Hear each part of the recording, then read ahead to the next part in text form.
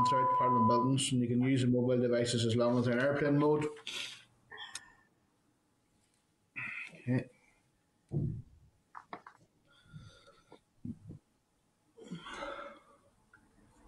And open. The meeting's open. Okay, members, I'd like to welcome you all to the weekly meeting of the Committee for Agriculture, Environment and Rural Affairs. The first item on the agenda we have here is apologies, and we don't have any apologies, so you're all very welcome here this morning. Chairperson's business. I want to advise members that I attended a conference in my capacity as chairperson on Tuesday evening hosted by the Belfast Food Network on the theme of food, farming and land, building a resilient future. And I want to advise members that I'll also be attending a meeting on the 23rd of February along with the chairperson of the Economy, Finance and Executive Committee and Infrastructure Committees with the House of Lords EU Committee. And this is to discuss our respective work and observations since the protocol came into operation on the 1st of January and as a follow-up for the meetings we held last year. In terms of the item 3 in the agenda, draft minutes. The draft minutes from last week's meeting is at page 6 of your packs. Members okay to agree those minutes? Great. And I'll sign them. I think I'm due back on Parliament buildings on Tuesday, so I can sign them on Tuesday. Stella, because I'm not physically available to sign them because we're working virtual at the moment. In terms of matters rising, I want to refer members to the memo from the track at page 15. Members will recall it was agreed at last week's meeting that we should invite key stakeholders to provide written evidence to the committee in advance of an oral briefing from the Climate Change Committee on the 4th of March on the issue of our contribution to net zero. And members can take a few minutes there to look at the memo, look over the memo.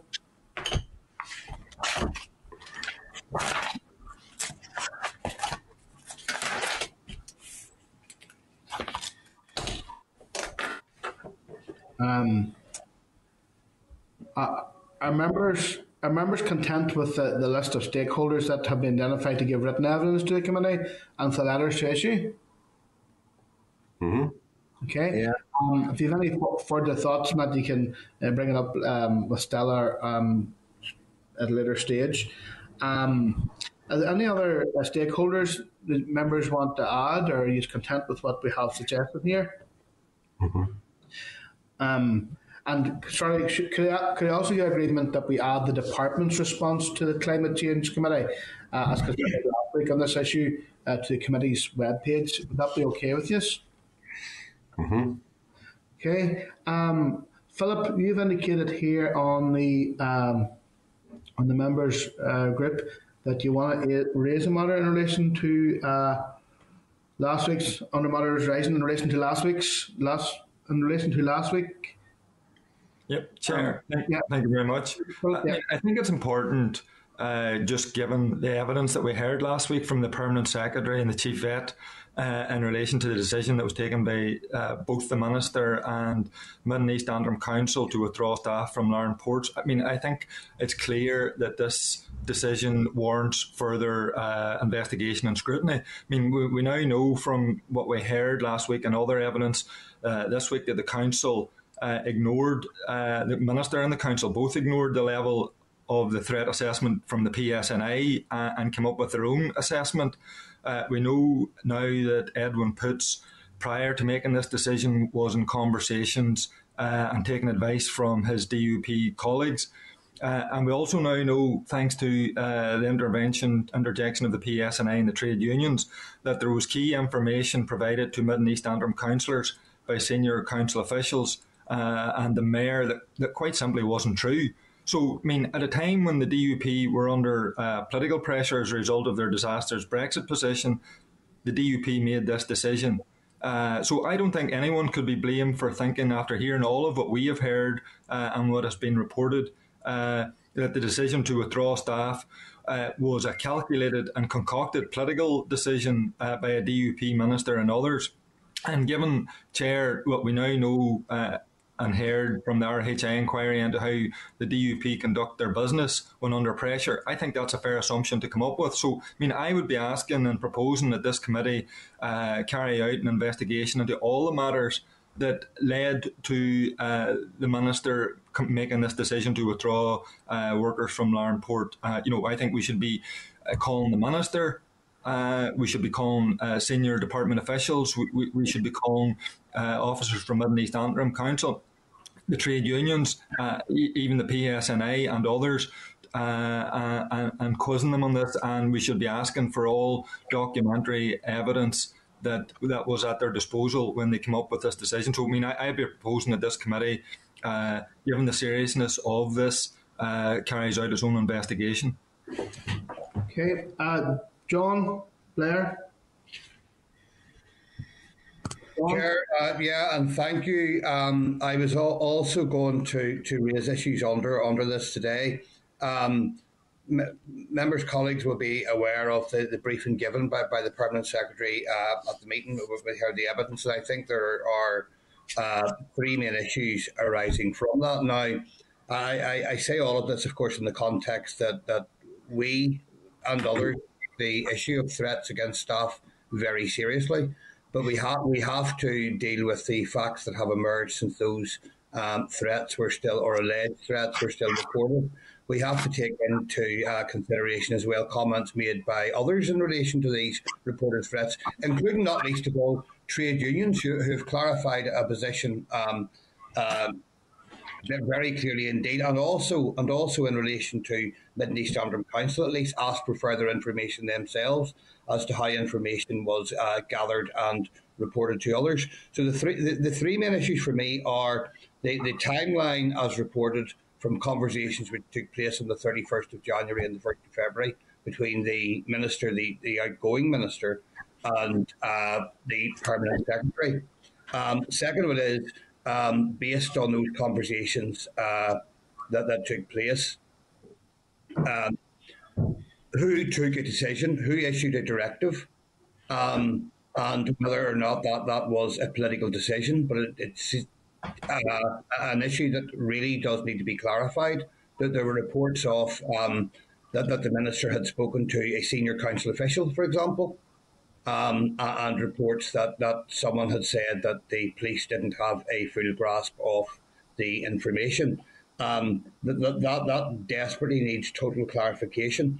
And the final issue is the facts that were presented and how they were considered in relation to contact with Mid and East Antrim Council, and also the mention of discussions with colleagues, who those colleagues were and what the discussions were about. And we need to know, because it's a very serious issue. So I would absolutely support an inquiry into those issues. Okay, Morris? Morris?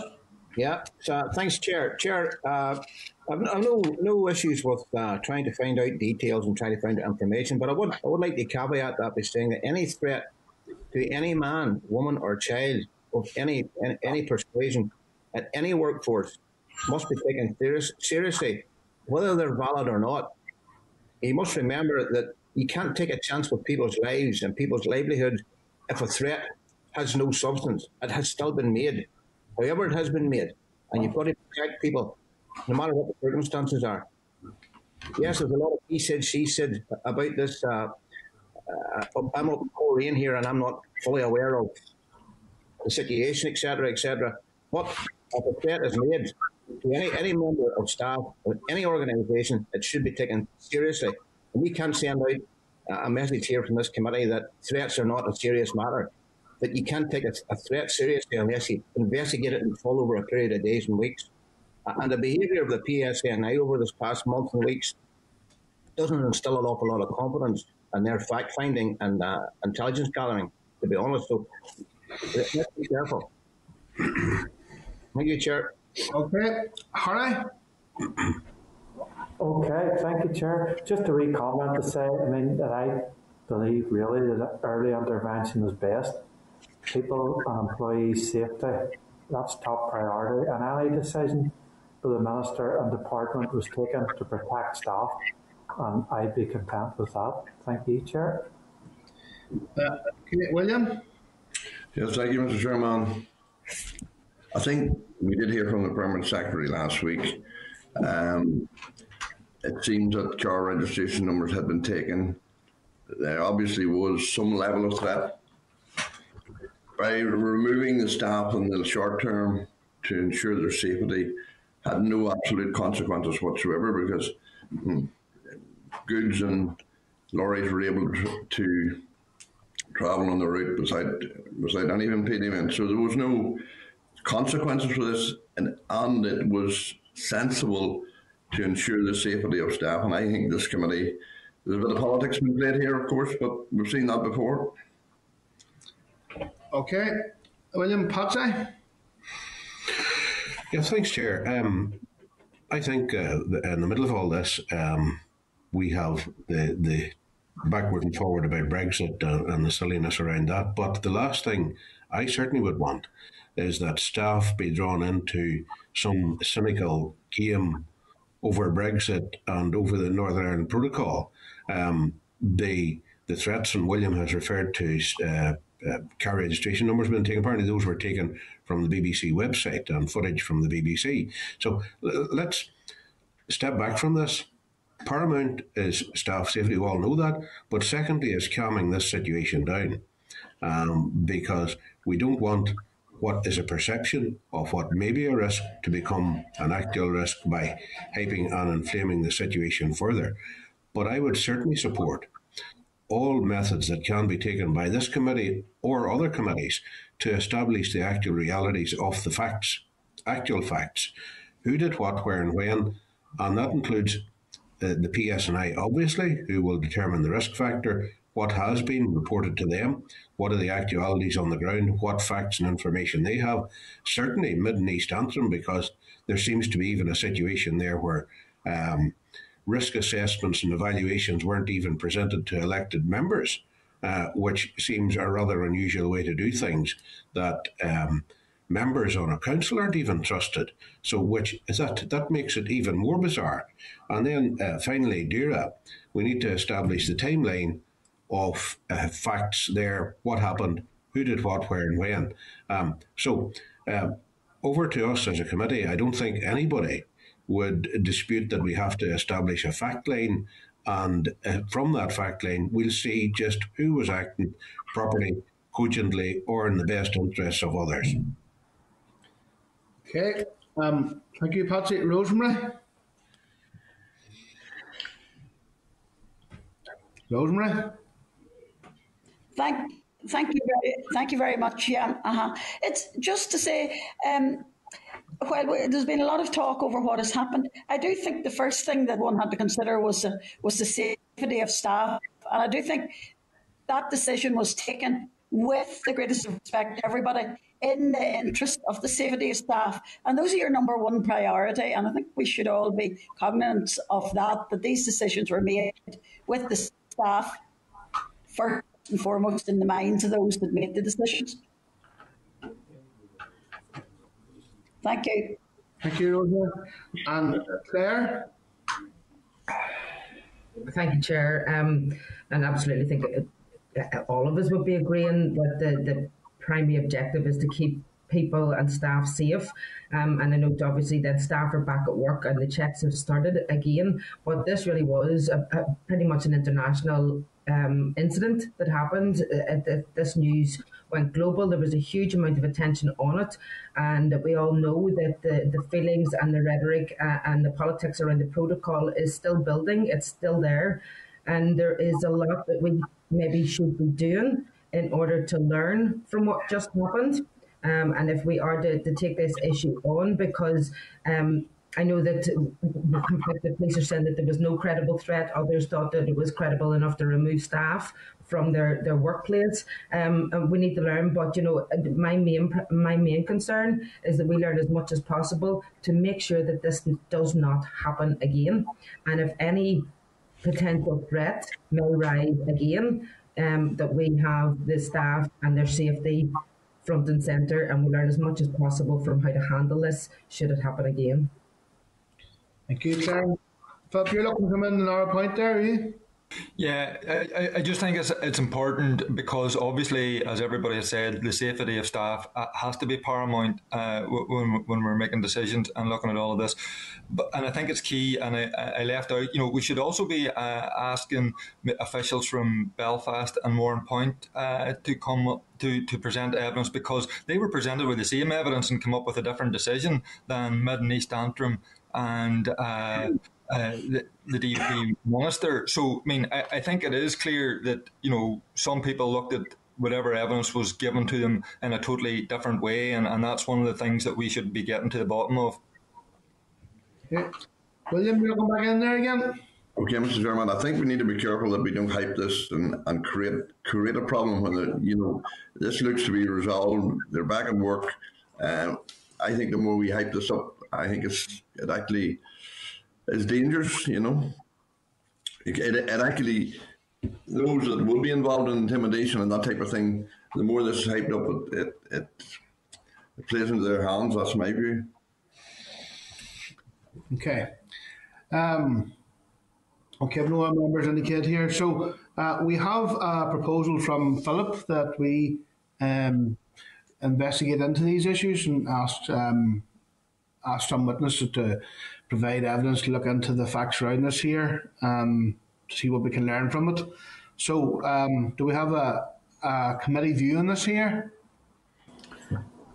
Chair, if I could just say, I don't think, as Patsy's words said, we don't need to hype the situation, we need to calm things, so I don't think there's any call, but that's just my opinion, Chair. Thank you. Yeah. Chair. Go ahead. Mr. Chairman, I'm in agreement. I think we're raising something to a level. We're playing a bit of politics, the committee, in this. It looks to me, and I think it's dangerous. Those that are prepared to make threats and do this type of behaviour probably will be watching how we behave. I think it's important that we act sensibly on this. But I don't support the proposal. Okay, John Blair is indicated here on the message. John? Chairman, thank you. Just to respond to a couple of those points.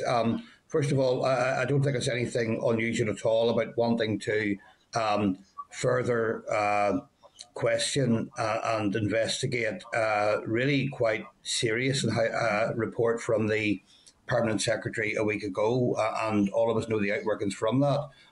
It's not unusual that a committee of the Assembly would want to know in detail who took a decision and on what advice, and the detail of that advice on which the decision was taken, and also because of other attention that has been paid to this, not at all unusual that we would want to totally clarify the discussion that took place between a government department that we scrutinise on in this Assembly and its contact with a local authority. On the issue of being political about it, I can say I haven't alleged at this stage that anybody took a political decision. So my questions and my request for more information is not based on politics, it's based on truth and finding truth. Okay, thank you, John. Patsy? Yeah, Chair, just I'm in the same vein as John there. All we want to do is establish the facts. Now, there are three elements to it. First is the PSNI, second is Mid and East Antrim Council, and third is the Department of Agriculture, Environment and Rural Affairs. We have direct oversight of the Department of Agriculture and Rural Affairs, so it's well within our remit to request facts around a given situation, which, as Claire rightly says, has gone international. Now, there's absolutely nothing wrong with it. In fact, it's our duty. Mid and East Antrim, just going into the process of things here, wondering, is there an overlap there with the Infrastructure Committee? I don't know. Stella may be well able to guide us there about local authorities and the remit and how they fall in terms of even call-in to the Department of Infrastructure. And then finally, the PSNI, that's clearly a matter for the Chief Constable and how the committee chooses to write to the Chief Constable or indeed the policing board around this matter. Okay. Thank you, Patsy. And Philip, you want another point in there? Yeah, I mean, I just think it's important to rebuke the comments about making this political and hyping the situation. I mean, this situation was hyped whenever the minister made the decision and Mid and East Antrim Council made the decision that they made. It has attracted international news. So, I mean, this was hyped whenever the decision was made. And as others have said, it is important that we get to the bottom of how and why that decision was made for the best interest of the safety of the staff at Larnport and elsewhere. Okay. Right. Okay, members have all had their made the positions very clear in this here. We don't have a consensus on in terms of moving forward with such an investigation, so I think we should maybe take a vote on it. Would that be fair enough way to proceed? Okay, so Philip has made a proposal that this committee carries out an investigation into the circumstances surrounding that decision. Could members indicate if they're in favour of that? Against? Yeah. Mm-hmm. And I'm in favour of it. Okay. Can I get just ask those in favour just to keep their hands up till I count them, please? Yeah. Declan, Philip, John, Claire, Patsy. Thank you. And okay, is that recorded, Stella? That's recorded, yes. And any members who are against the proposal? William, Barry, Morris, Rosemary, your hand up. Are you abstaining? Yep. Sorry, Rosemary. I'm abstaining. Thank you, Rosemary. Okay, so the committee has voted by a majority decision then to proceed with an investigation into the circumstances surrounding this decision at the ports. Stella, would you be able to guide us on what the next steps would be in relation to that? Of course, Chair. Maybe just pop into the session for 5 minutes. We can discuss the way forward. Sorry, Stella, you're just cutting out there a little bit. Do you want to pop into the session for 5-10 minutes so we can discuss a way forward? Yeah, that would be helpful. Remember, sometimes we have to go session to discuss the way forward. Aye, okay. Yep. Okay, so Rod Jackson, bring us on public broadcast, please. Stella? 30. It hasn't come through yet. It's okay.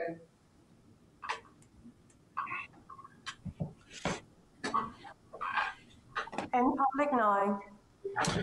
Okay. Thank you, members. And as agreed during our brief recess there, Stella, the clerk, will come back with terms of reference for this investigation and a plan for a way forward at next week's meeting. So that matter will be raised again at next week with the terms of reference and the plan for the way forward at next week's meeting. Okay, members, I'm going to move on now to item 5 in the agenda. It's oral evidence from the Department on the budget 21-22. There's a memo from the clerk in the tabled papers, and the department briefing document is also in the tabled papers. I want to take this opportunity to welcome by Starleaf David Reid, the Director of Finance, Linda Lowe, the Head of Financial Planning, and Roger Downing, the Deputy Finance Director. I want to invite the officials to commence their briefing, and then obviously members will want to ask some questions after you make the presentation. So you're very welcome, David, Linda and Roger. Thank you, Chair. Can I just check that you can see and hear me okay? Yes, David. That's great, thank you. Chair, thank you for the opportunity to provide an update on DAER's draft budget for 2021-22. Apologies for the lateness in submitting the papers to you, but hopefully you've had a chance to go through them. And I will draw out some of the key points in my opening remarks. So starting with the main draft budget document, the Chancellor announced a one-year spending review on the 25th of November, and that is the basis upon which the Executive has considered its draft budget. On the 18th of January, DOF published a draft budget document for 21-22, which set out the Northern Ireland Executive's proposed spending plans across all departments, and that can be accessed on the DOF website. This contains high-level information for DAERA. The paper we have provided in your briefing pack outlines the impact of the budget on our spending proposals in more detail and will help inform consultation responses. It will also be available on the DAERA website. The purpose of the DAERA document is to provide more detail on the draft budget, and you'll note that it confirms an initial allocation on both capital and resource. I've outlined shortfalls in capital and resource, and DAERA intends to press DOF for additional funding as part of the final budget process to take forward the important work the Department is carrying out on green growth and the bovine TB eradication strategy in particular. Committee support by responding to DOF's consultation would therefore be most welcome. On resource, DAERA has been allocated $544.2 million, and this includes welcome confirmation of $315.6 million gap replacement funding, $3.1 million fisheries replacement funding, and $18.8 million for EU exit staff costs. In addition, we have also been advised that we will be allocated a further $10.9 million in year, and this will provide additional funding for protocol costs, including $7.1 million in staff costs, $2 million to support strategic environment programmes, and $1.8 million for TRIPSI. Whilst the Department welcomes the allocations, there are $22.8 million in funding gaps, which we have outlined in the document, and these include $14.4 million in relation to EU replacement funding, $5.1 million in relation to the EU Fund for Disease Eradication, and $2.8 million in EU exit staff costs, and there's also a shortfall of $0.5 million in relation to strategic environment programmes. Committee will be aware from recent briefing that DAERA is extremely disappointed that EU replacement funding is $14.4 million short on what was promised in the manifesto commitment because of the way in which Treasury has netted off current RDP funding. This is exacerbated by the loss of the EU Fund for Disease Eradication, which contributes to the cost of our TB programme. And added together, this creates a shortfall for next year of $19.5 million and impacts our ability to explore new options and measures in a future Northern Ireland agricultural policy framework. We've identified a total staffing requirement 175 to take forward our responsibilities arising from EU exit. This estimated cost is about 28.7 million, and to date the Executive has agreed to reinstate 18.8 million funding for these costs, and we've also been advised that a further 7.1 million from Treasury will be allocated to this later in the year. But that still leaves a potential shortfall of 2.8 million against our full requirement, and it's also important to note that none of this funding has been baselined. This funding is important to ensure that DAERA has the resources it needs to take forward the suite of new responsibilities it has as a result of EU exit, and they're outlined in your briefing pack. In addition to the funding gap, we also are managing pressures of 11.1 million in 5 areas. These include the bovine TB eradication strategy, pay inflation, a drop in carrier bag levy income, a 1.2 million shortfall in the Environment Fund, and also a shortfall in relation to operational costs. And again, details on these pressures are set out in your briefing document. On resource, we have a concern regarding the overall shortfall of 33.9 million. We will continue to engage with DOF to secure additional funding as part of the final budget process for EU replacement funding, the environment and the bovine TB eradication strategy in particular. And again, just would welcome your support in responses to the consultation. On capital, the initial proposals for capital provide a net allocation of 95.5 million. And that funding would allow DAERA to take forward priority investment in programmes of 48.1 million, IT systems of 21.6 million, estate transformation 3.8 million, and research and development of 22 million. When you add to this the 35 million that we hope to be able to draw down from the RDP, fisheries and Interreg programmes, that takes the total capital requirement in the department for next year to 130.5 million. The proposed capital allocations are outlined in the budget document in more detail, but generally we believe that our capital programme is fairly ambitious and offers a lot to rural communities, the economy and the environment. Whilst DAERA has been successful in securing 95.5 million, which will lever in a further 35 million from the EU, we believe more funding could help enhance the allocations to Green Growth Foundation programmes, estate transformation and recurring capital in particular. The Department will continue to engage with DOF to secure additional funding as part of the final budget process, and again we would welcome your support in response to DOF's consultation. On equality, the Department's Equality and Human Rights Screening template has also been completed in relation to the draft budget proposals, and this is set out in the second document that we've provided in your briefing pack. Chair, that concludes my opening remarks, and my colleagues and I are now happy to take any questions that the committee might have. Thank you for that, David. I think it's the third week we've had you at the committee in a row, is it? So thank you very much. Feeling like a regular fixture at this stage, Chair. Oh no, we're not complaining. So we appreciate you coming here with providing so much important information. David, I'll tell you what. I just was looking through the notes that were provided to yourselves, to ourselves from yourselves, and it just relates in terms of what we're losing through as a result of as consequence of Brexit. There's 5.1 million TV, 14 million for well, actually over the number of years, about 34 million in terms of the rural development replacement. Can you tell me, is there any? I know it was envisaged that replacement funding that was lost as a result of Brexit were replaced by the UK Shared Prosperity Fund. Has there been any information at all or any progress made on the UK Shared Prosperity Fund? Because that's obviously the fund that was held up as would be the replacement for what we are losing as a consequence of Brexit. Sorry, could I just check, Roger, do you have any information on that? I think the Westminster Department, MHCLG, is taking the lead in it, and both ourselves and DOF have been engaging with them to try and get more information as to how this will be taken forward in here and also in the devolved administrations. But there's no clarity on that yet, so we're still pressing for more information, but we haven't got that at this stage. So there's no information as yet on the UK Shared Prosperity Fund? Not as part of this draft budget document, no. Yeah. The other thing I want to ask you about was, I note also in the document the Rural Business and Community Fund. 2 million was allocated to the Rural Business and Community Fund, and this is effectively a replacement to the Leader Priority 6 of the Rural Development Programme. Now, you will know that the Leader Priority 6 of the Rural Development Programme in the last multi-annual round was 80 million.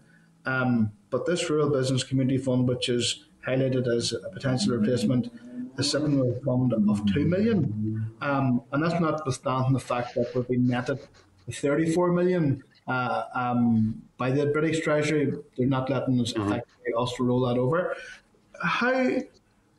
That's a huge differential. Have you any concern about the impact that they have for rural development? And even where is our rural policy at the minute that was supposed to be out for consultation in the autumn time last year? At this stage, Chair, just I suppose I could provide an update on that in terms of for the next year we've included, I think, across resource and capital about 12.7 million in relation to Leader, and in addition to that, I think just reflecting where we're at with rural businesses and communities and over the period of the rural development programme over the past 30 years, there has been a lot of support provided, and I think the department agrees that it's important that that's provided in the future as well. In planning for Brexit, the department is developing a rural policy framework, and this has been taken forward since June 2019 through a number of working groups. I think there were 5 in total on tourism, innovation and entrepreneurship, training and skills, connectivity, social inclusion, health and wellbeing. COVID has had an impact in terms of slowing the development of the rural policy framework, but it has created the chance to test assumptions through a number of pilots, and these include the Rural Micro Business Growth Scheme, Web Development Scheme, Rural Tourism Collaborative Experience Programme, and Rural Social Economy Investment Scheme. The first draft of the rural policy framework has nearly been completed, and once evidence from those pilot schemes is incorporated, I think the aim is to launch a consultation, and the next stage will then be developing the replacement for Leader in Rural Tourism, which will be the Rural Business and Community Investment Programme. So the new rural policy framework will align to the 5 themes in the working groups in terms of rural tourism, innovation and entrepreneurship, health and well-being for rural dwellers, increased employment opportunities and improved connectivity between rural and urban areas. But we're not yet in a position to say how these future schemes will be delivered or what level of funding, as we still have a consultation and budgeting processes to go through in relation to that. And just to be clear, I understood that, and I've been writing to the Minister in question, but why is this not open for consultation? Why is the rural policy, I know we're veering slightly off finance, why is that rural policy not open for public consultation yet? That was something that we expected open before Christmas. Yeah, as I say, Chair, the information I have on it is that it has been delayed as a result of COVID, but I understand from engagement with the business area that the first draft of the policy has nearly been completed. So, I mean, I can take a question back and pick that up with the business area if it helps, but I'm afraid I don't have any further information beyond that at this stage. Yeah, and just the final thing for me, members, is the TRIPSI. We've seen the huge importance of the Tackling Rural Poverty, Social Isolation initiative programme over the course of the pandemic there. And most recently, a very welcome joint initiative with the Department of Infrastructure around the funding the trips to the vaccination centres for people, which was a great initiative. And we've seen that TRIPSI being used very effectively during the course of the pandemic and for supporting rural groups and all of the things that they did to fight this year. But I note that the funding hasn't been baselined and hasn't been allocated into the draft budget. What are you confident this funding will be forthcoming? And obviously, I think we all know, especially those about high-state rural areas, the potential implications of any diminution to the Tackling Rural Poverty Social Isolation programme. Yeah, I mean, Chair, it has been a concern for the department over the past couple of years that funding for TRIPSI on resource hasn't been baselined, and we have been pressing and pushing DOF to try and get that 1.8 million baselined. We do have some certainty around TRIPSI for next year, and we are confident that we will receive the 1.8 million in 21-22. And then from the department's point of view, because of the importance of TRIPSI and the impact that the funding has in rural communities, we would be pushing as part of the next CSR period, as part of the next CSR budget process, which we expect to launch at some point this year, to try and have TRIPSI baseline going forward. But it has been a concern and continues to be a concern that the TRIPSI budget is basically agreed on a yearly basis as opposed to having a baseline in our budget. Well, I just want to make just the point that if there's ever an example of a little or a relatively little amount going a long way, the TRIPSI programme is a really, really good example of that there, particularly the way the programmes that were used to tackle isolation and reach out to people in the most isolated areas during this pandemic is a shining example of the importance of that programme to community health and wellbeing. And Chair, if I could just add that as well, Chair, in terms of how we used the TRIPSI fund last year, we increased the allocations to TRIPSI to help deal with some of the effects of the pandemic. So if opportunities like that exist, we'll also consider those two budget process and 3 monitoring rounds. Perfect, thank you. Harry Harvey? Harry?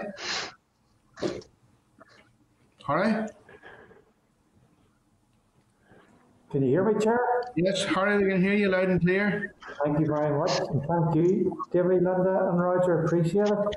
On the forestry, I'd just like to ask you, your 3.4 million programme, well, it references a woodland creation, and this is to help landowners plant native woodland.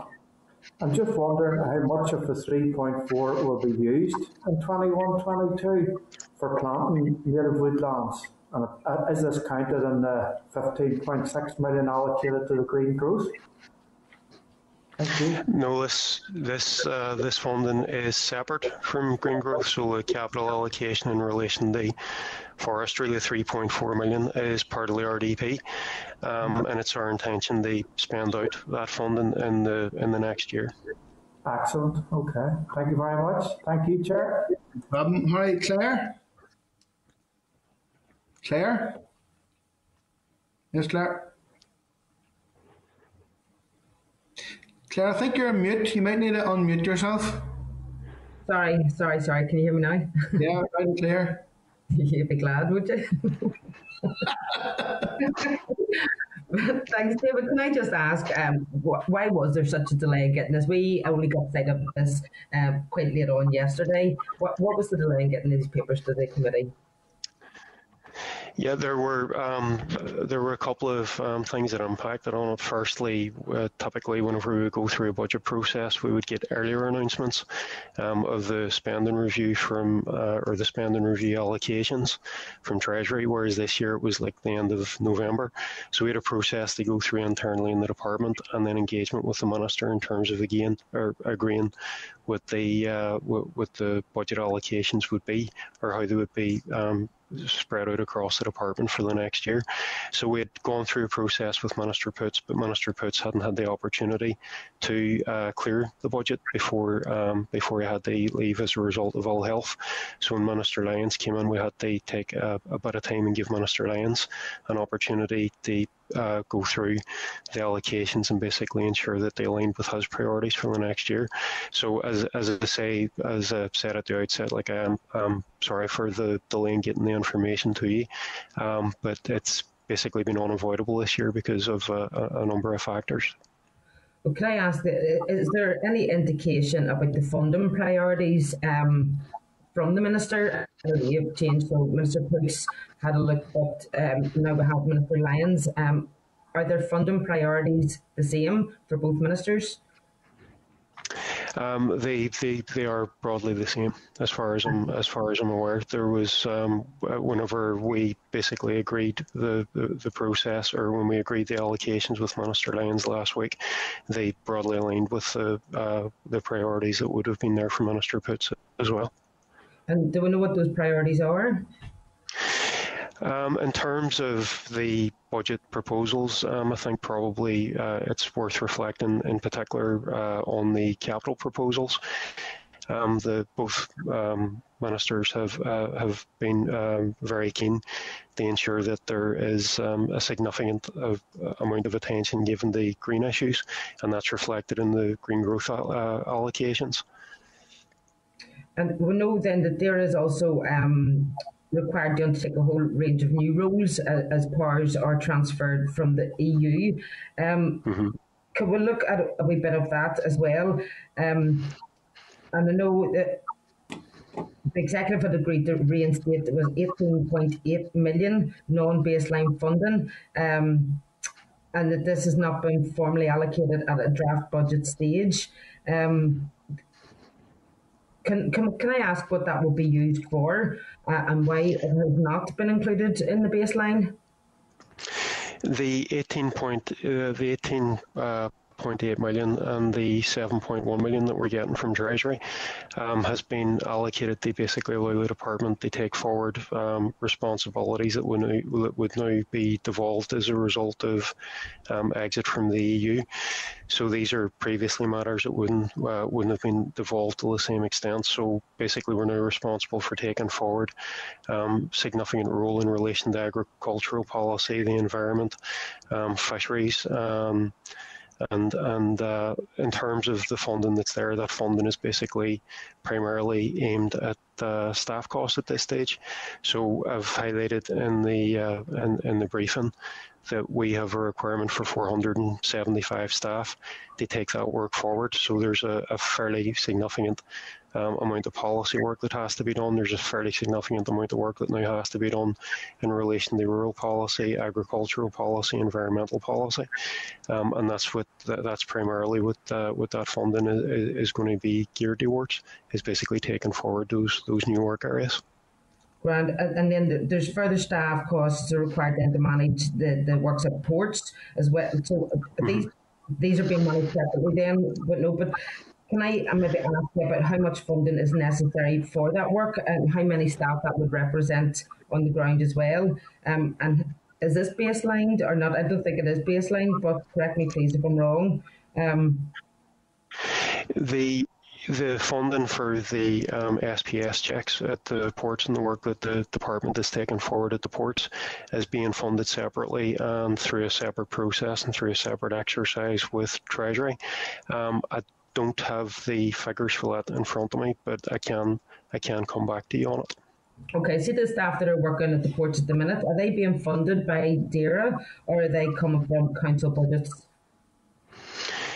In terms of the DAERA staff are being funded by the funding that will be drawn down from Treasury.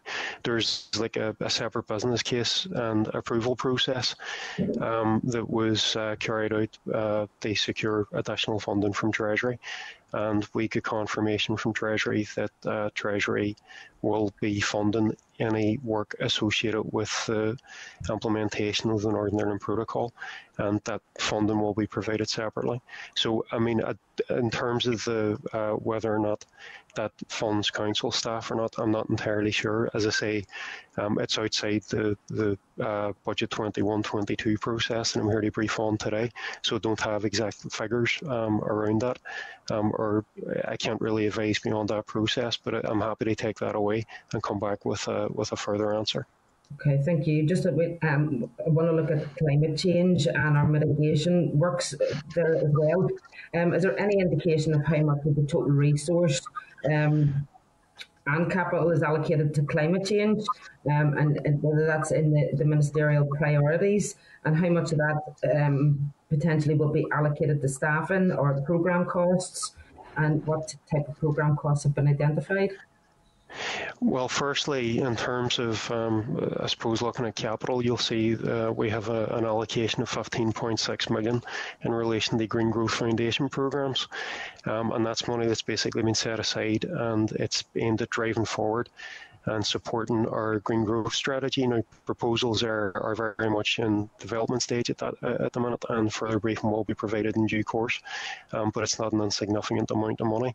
On top of that, I think when you add that additional funding to other areas, I think it will complement a fairly extensive investment in green issues in the department when you place it alongside things like FIBIS at 15.7 million, EFS, which is about 5.9 million resource, 5.6 million capital, forestry, where we're allocating 0.7 million resource, 3.4 million capital, and direct 6.6 million capital, household waste 3.5 million capital, and climate change R&D 1 million. And as far as I'm aware, those funds, which I think come to somewhere in the region of around 60 million, are not directly funding staff costs in the department. So on top of that, you will also have a number of staff in the department engaged in taking that important work forward. So from the department's point of view, there is a significant amount of work and a significant amount of effort at this stage, basically taking forward green issues and basically ensuring appropriate investment. But another thing as well worth pointing out too, I suppose, is in relation to the green growth strategy as it develops, we will look at all our opportunities to invest and also look at opportunities to collaborate with other departments to tackle these very important issues. Okay. Any indication when we're going to get at sight of the green growth strategy? I know it's currently in development, but I don't have a timetable. But I know it's something that we're taking forward as a matter of urgency. Thank you. Okay, right. Rosemary.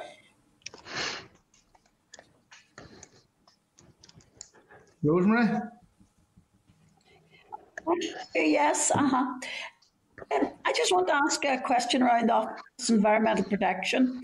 It's anticipated that DAERA will provide funding for this Office of Environmental Protection as it starts to deliver its remit within this jurisdiction. Can you tell me how much has been allocated to it and when you expect it to be up and running, etc.? Roger, do you want to take that one? My understanding, the Assembly has given its consent to extend the provisions of the UK Environment Bill, giving effect to an Office for Environmental Protection, or OEP, to Northern Ireland, and the Department recently issued a discussion document to gauge stakeholder views on how it should deal with the environmental plans, principles and governance in the future. And this consultation issued on the 10th of December and has recently been extended to the 26th of February. I understand that the previous Minister committed to considering the implications of the NDNA proposal for the establishment of the Environmental Protection Agency as part of a future programme for government. But creating an organisation like this is not easily done overnight, and consideration needs to be given to appropriate options. And these will all require robust economic appraisals to determine the best option for Northern Ireland. So there's a lot of things that need to be taken into account, including significant legislative, financial and human resource issues, which would be necessary before decisions can be made. So I suppose at this stage there's nothing directly allocated within the draft budget for that, but that's something that can be kept under review as we go through the coming months. Okay, Rosemary. Well, surely as you invest, can you hear me? Yeah. As you investigate and are looking at this, surely you need to have some funding towards it. Well, I suppose there's still a lot of staff within EMFG and NIEA, so those staff will be looking at the options around it. So if there's no direct bid at the minute for additional staff, because I presume some staff that may move to the new organisation if they're doing similar roles. But as I say, it's very early. There's significant financial and human resource implications need to be worked through before there's clarity around that. So and at this stage there's no direct funding for it, but if a pressure comes up, we can look to reprioritise during the year, in your monitoring round, or indeed bid to the executive for additional funding at that stage. But it hasn't been flagged up as a pressure from the business areas to us, and that's why you don't see it as a funding gap in any of the tables in the briefing pack that we've provided. Okay, thank you. In relation to the funding for the eradication of bovine TB, that funding has been cut, as we've spoken about earlier.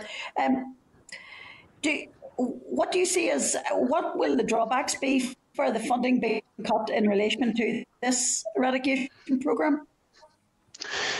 In terms of the 5.1 million that we haven't had reinstated, yes.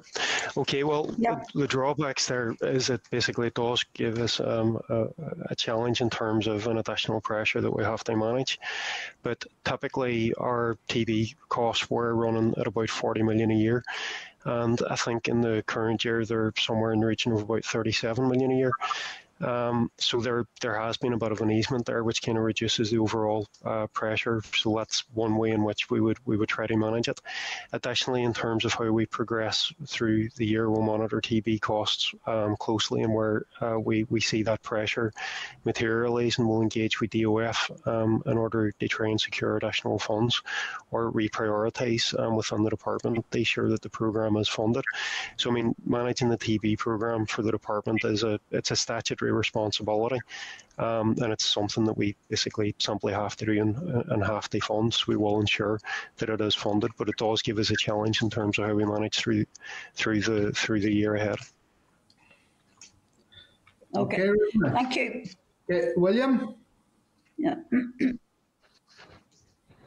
William? In relation to the green growth strategy and the bovine TB eradication strategy, you did say that you were pressing the Department of Finance for additional resources. How much additional resources do you reckon is required?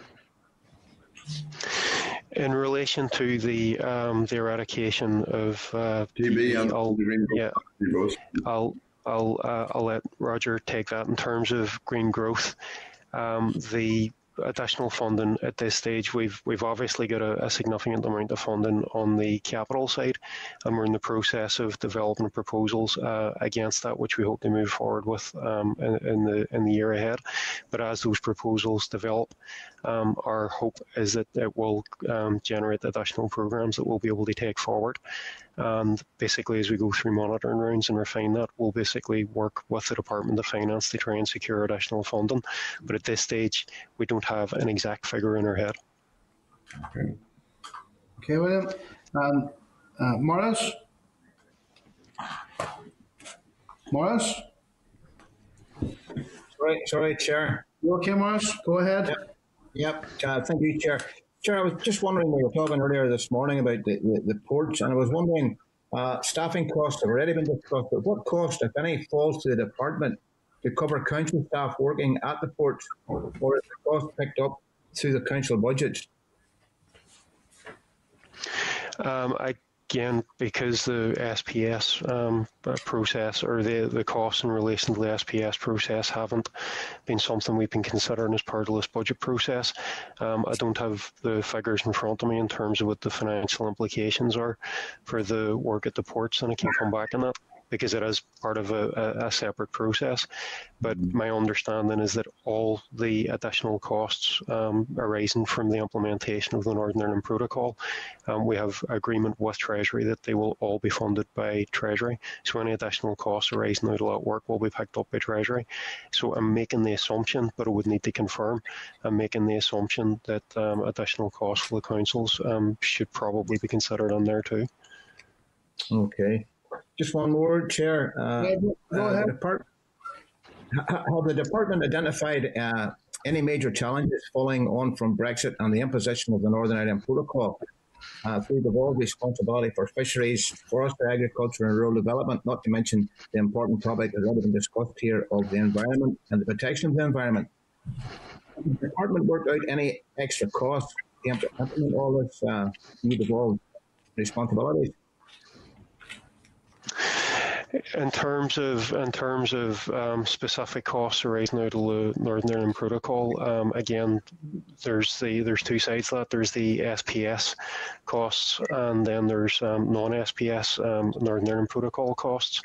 In terms of the funding that we've secured from Treasury for wider policy work, we've been engaging very closely with Treasury through DOF, and as a result of that, we've secured an additional 7.1 million from Treasury, which is helping the awards our overall Brexit staffing costs, and a further 2 million that we're using to help take forward strategic environment programs.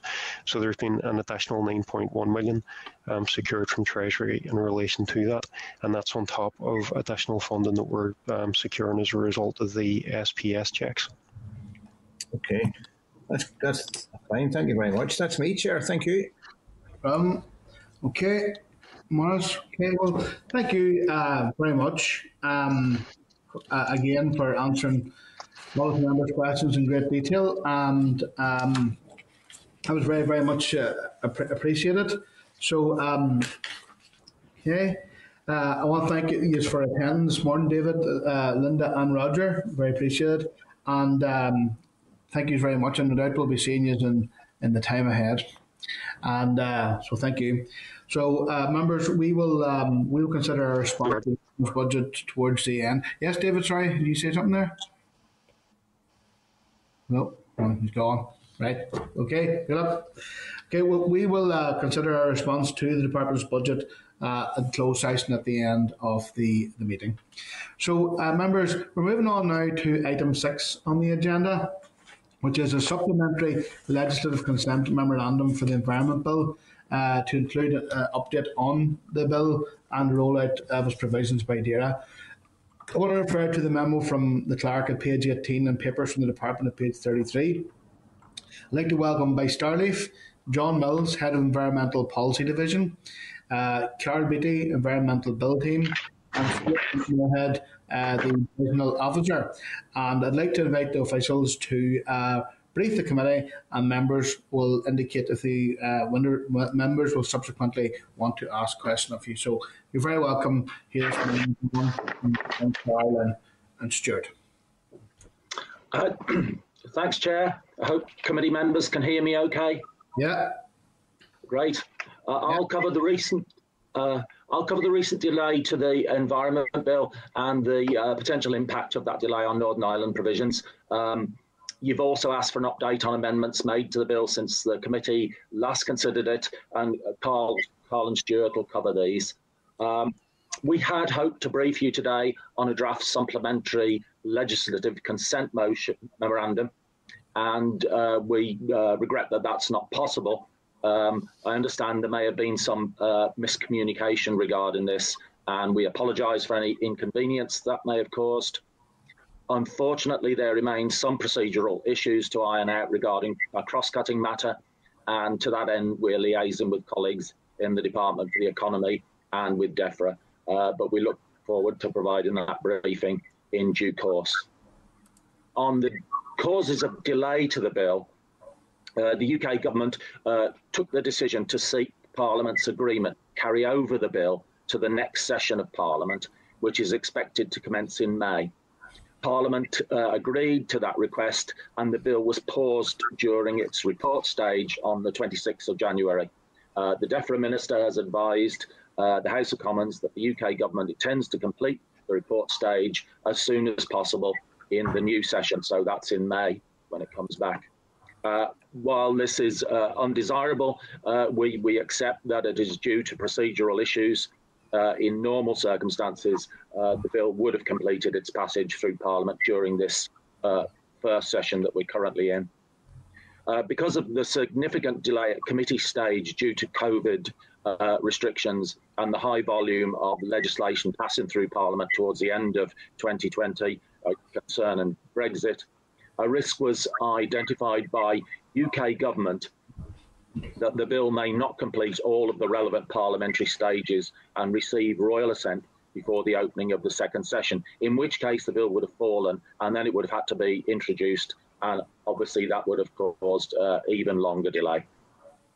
The effect on the Northern Ireland provisions of the overall time frame being extended by 5 to 6 months is mixed.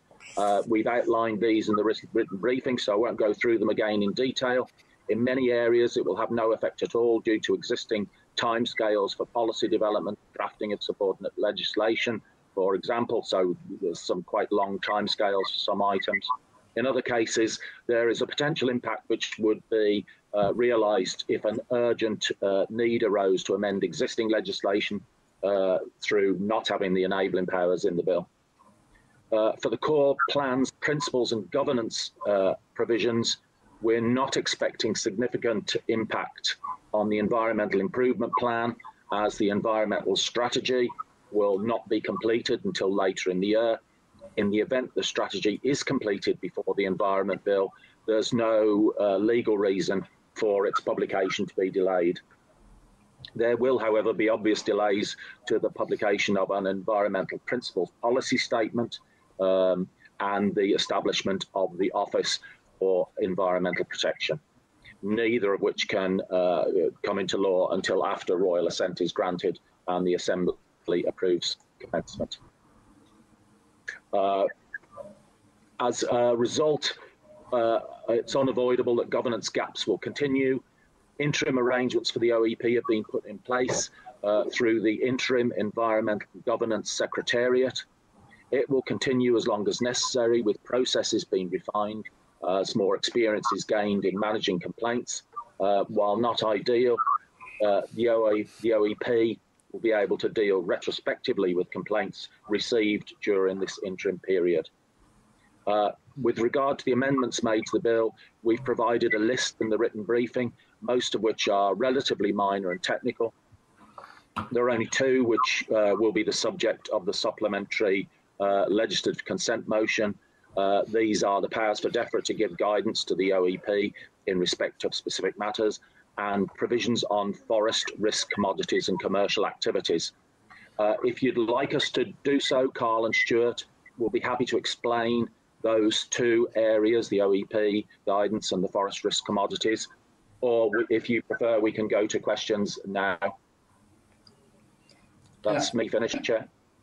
Okay. Well, I suppose if members have questions relating to those amendments, they will pick them up during the question session, if that's okay with other members.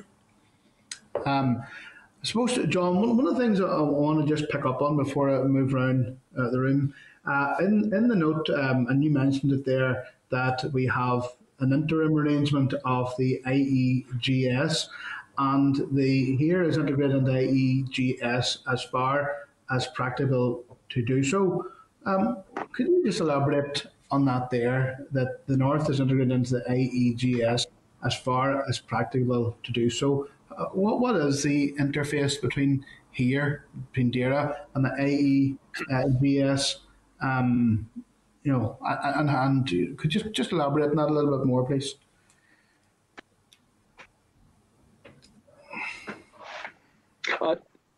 Thanks, Chair. Carl, do you want to pick that up? Yeah, sure.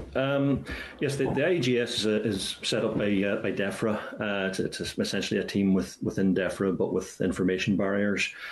And the IEGS in England has two main roles. One is to monitor the implementation of the 25-year plan on the environment. And that is the old Natural Capital Committee Secretariat that has been moved into the IEGS. So we have no involvement in that part of the IEGS's operation. The bit that we are involved with is the complaints management system, which, given that we have this gap between the end of the transition period and the beginning of the OEP operating, we needed a facility for people to be able to register their complaints, and those complaints are collated and triaged to determine that they are valid complaints that will come under the remit of the OEP, and the OEP will then be able to deal with those as it sees fit whenever it comes into being. In terms of direct Northern Ireland involvement in that, we have a member of staff who works with the IEGS approximately 1 day per week, and has full access to the complaints management system, and is fully integrated into that team on a part-time basis. People from Northern Ireland can complain through the web portal that has been established for that, in the same way that anyone in England can do. Okay, and just want to again touch on the amendments again. The Minister has indicated in relation to the two amendments that wants the North to remain have parity with Britain in respect to these amendments. Could you just elaborate a little bit more on those two amendments again, please? Yeah, okay. On the Amendment 20 at report stage, which is the one on OEP guidance, and that's the one OEP amendment that falls outside the scope of the original legislative consent motion.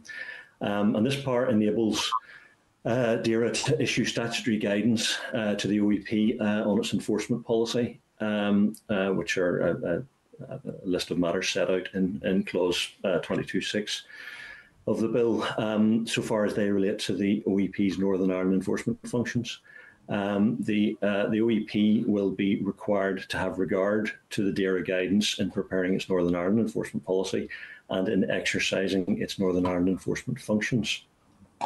It's important to note that this part is only intended to be used reactively, that is, in response to issues that may arise in practice in relation to the OEP's Northern Ireland enforcement policy. It's not intended to set the agenda for the OEP. Access to similar powers for the Secretary of State and DERA will help to ensure a consistent approach to environmental governance arrangements across both jurisdictions. It has been suggested that this amendment erodes the independence of the OEP. If it does, it is in a very limited way. Firstly, the guidance does not bind the OEP where it has clear reasons not to follow it. It is merely required to have regard to the guidance. And secondly, DAERA must exercise the power in line with their duty to have regard to the need to protect the OEP's independence, which is in paragraph 17 of Schedule 1. We know from discussions with stakeholders that there are concerns around this particular amendment, and we understand those concerns. However, taking all circumstances into account, we believe that this amendment is appropriate. Okay, that's Amendment 20. Amendment 20, at report stage, yes. And then there was a second amendment as well. Yes, that's for Stuart. Yeah, Stuart, do you want to cover that? Yes, Chair, can you hear me? Yeah, Stuart. That's fine. The new Schedule 16 of the draft Environment Bill provides for the DEFRA Secretary of State to make requirements for the use of forest risk commodities in commercial use in the UK, and this includes defining what these risk commodities are, prohibition of the use of illegally produced forest risk commodities in the UK, the establishment and implementation of a due diligence and reporting requirements by businesses using such forest risk commodities, introduction of enforcement powers through secondary legislation following consultation, and it also provides for a periodically reviewing the effectiveness of the provisions and publishing that review. And I think it might be worth just very briefly outlining the background to the schedule. The UK consumes a significant amount of commodities, and these are the so-called forest risk commodities, whose rapid expansion in use is associated with global deforestation, often in contravention of local laws. And this issue, I note, receives significant media scrutiny. It adds to release of carbon dioxide, creating climate change, and also generates significant loss in biodiversity. The type of commodities include products such as soy, cocoa, palm oil, rubber, beef, and leather. Many UK retail foods, cleaning products and cosmetics rely on these commodities. So if one looks at the small print at the back, one will see a component of these. And I think it's fair to say that these risk commodities are also embedded in other products. So soya is often a constituent of animal feed. And I suppose the whole purpose of the legislation would make it illegal for businesses to use in their supply chain, either in production or in trade within the UK, forest risk commodities that have not been produced in compliance with applicable laws of the country in which they are grown. And certainly globally, there is good evidence that a large proportion of forest clearance to produce these commodities is not considered legal. Businesses coming in the scope of this legislation would require to operate a system to meet the due diligence requirement, report on it, so that they are able to demonstrate compliance.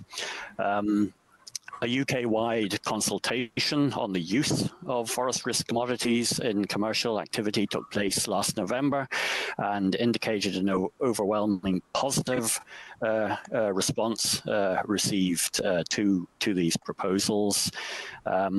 And since the power to regulate companies in Northern Ireland, which would be the basis of regulating these risk commodities, is a competence of the Executive and Assembly, it's for the Executive and the Assembly to consider this issue as part of a legislative consent motion. Okay. Thank you, Stuart, for that answer. Just before I move on to John and Claire, I just want to ask the question then, about the cross-border all-island dimension to all this here, and just even in relation to forests, situations where forests here, like even in my own constituency in West Tyrone, like Calidar Forest, for example, it expands right into Donegal, and this seems to be very much sort of like east-west type of a amendment that we're talking about here. How does this amendment, and indeed the Environment Bill in general, fit in terms of our cross-border, the fact we share the same island here as another jurisdiction, which actually is in the EU, and we're technically out of the EU, and where does all this all fit with the protocol? Well, shall I answer that generally, and then Stuart, if you want to pick up particularly on the forestry. Well, in general, there are both institutions.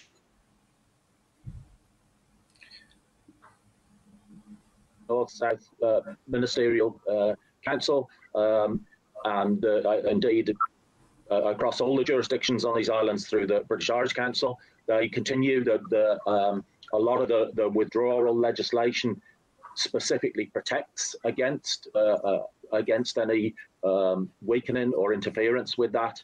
And at a practical level, there's ongoing operational arrangements and meetings between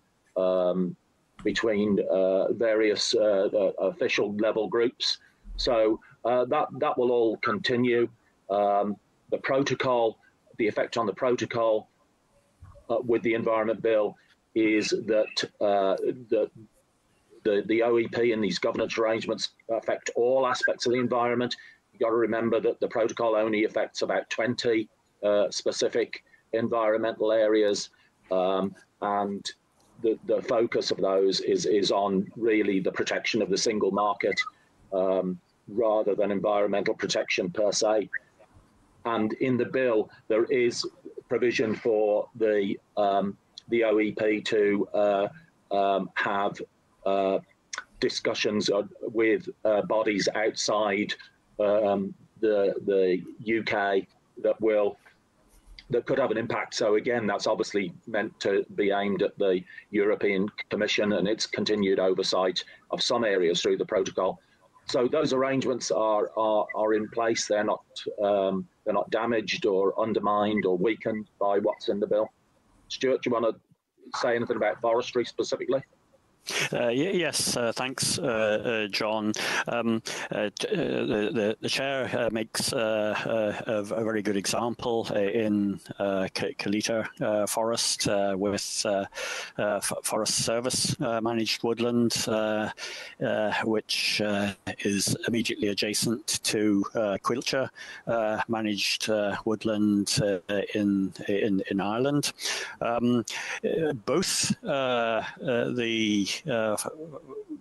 the marketing of round conifer logs, which result in management of these forests in both Northern Ireland and in Ireland, are subject to the timber regulations, which requires them to be legally produced.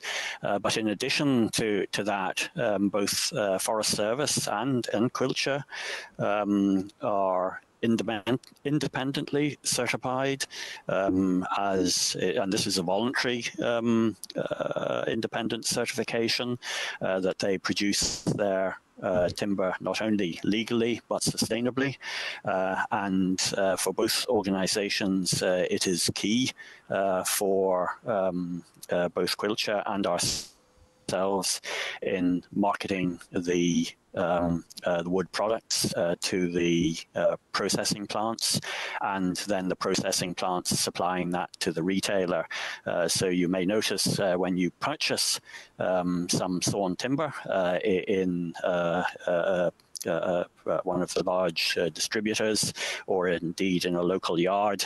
It will have Forest Stewardship Council, or FSC, certified mark on it, and this demonstrates that it is both legal and sustainable. And I suppose that's where the issue of the amendment to the this Schedule 16 of the draft Environment Bill is trying to introduce, in that case, a case of these risk commodities being produced in overseas to ensure that they are at least legally produced. So timber, I have to say, is a good example where already the mechanisms are in place that it is legally produced, and certainly on the island of Ireland, the major producers also have voluntary certification indicating that it's sustainably produced. So just to be clear then, so that Article 16 amendment that we're talking about shouldn't result in any differentiation of the management of forests such as Killiter, which whatever about the jurisdiction, it's all on the one island of Ireland and in the one territory. It shouldn't create any differentiation. No, it's very, Chair, it's very, very unlikely that timber will be identified as a risk commodity simply on the basis that there is already legislation in place, both north and south, to cover the legality of its harvesting, and in addition, voluntary means to ensure sustainability. Thank you, Stuart. I'm going to move on ahead around the room here to Claire. Claire Billy. Claire? Hello, can you hear me? Yes, Claire. Thank you. I want to look at this new Clause 2 in the bill, and looking at it, Clause 2 would end the requirement for authorities to assess the impacts of a project on SACs and our spas. And these are duties just that have been in place since 1992 under the EU Habitats Directive. And the removal of those duties would then further expose the huge network of irreplaceable habitats to damaging development. So my concern here is that the ending of these legal duties would not only represent a real major change to planning, but also would be non-compliance with international law. Are you concerned that it would mark a regression of current environmental requirements? I'm sorry, new Clause 2? Yeah. I'm not sure that new Clause 2 applies in Northern Ireland. Well, that would be good news.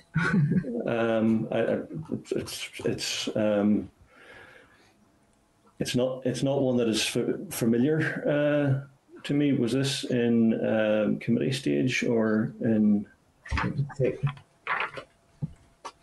Yeah.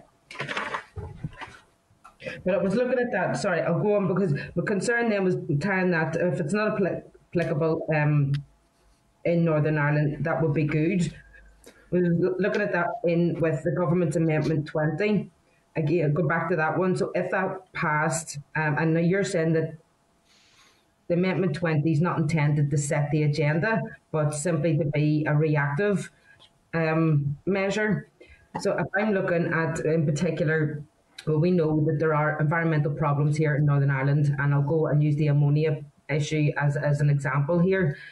So, for example, we know that in our currently in our spas and our SACs that we are breaching the EU directive by 300% year on year. And now when SES tried to change the critical level to 1% for planning approval, then what we had was the minister then had written to the Mid East Antrim Council and confirmed that the Environment Agency critical level of between 1 and 10 should be used. But this doesn't take account of the levels in the area as a whole. So if we are looking at passing Amendment 20 and the Minister, so if the OEP must have regard then to the advice coming from the Minister, how can we get sort of real good, proper protections under circumstances like that we have currently in place in Northern Ireland? Okay. Well, I mean, firstly, the guidance only applies to a specific range of provisions, which are those in 22.6 of the bill, and those are the items that must be included in the OEP's enforcement policy. So those items are, how the OEP intends to determine whether failure to comply with environmental law are serious, how it intends to determine whether damage to natural environment or human health is serious, how the OEP intends to exercise its enforcement functions in a way that respects the integrity of other regimes, how the OEP intends to avoid any overlap between the exercise of its functions, and how the OEP intends to prioritise cases. So the guidance can only be issued in respect of those specific items, both the preparation of that enforcement policy and the implementation of it. In terms of the OEP having regard to it, I mean, it is simply that it must have regard to it. But if it has a good reason not to apply that guidance, it is perfectly within its rights to do so. So it's absolutely not giving the dear Minister carte blanche or the Defence Secretary of State carte blanche to dictate what the OEP does. It simply cannot do that. It simply is providing guidance, and the intention is that would only be if something were to happen that the OEP's enforcement policy was significantly out of whack with what what would be expected, what would be normal, what it's trying, what it's set up to achieve. That's the intention behind it, and that is noted in the Delegated Powers Memorandum, that it is intended to be a responsive measure. Does the Minister have the powers at the minute to reclassify our special areas of conservation and our spas as well? That's not a question I can answer, I'm afraid. It's outside my area of expertise. It wouldn't be in the bill, Carl. There's nothing in the bill. Whether certainly not in the bill, but whether existing legislation, I really don't know. Oh, okay then. Thank you. John Blair. John? Yep, Chair, you hear me okay, yeah? I got you, John.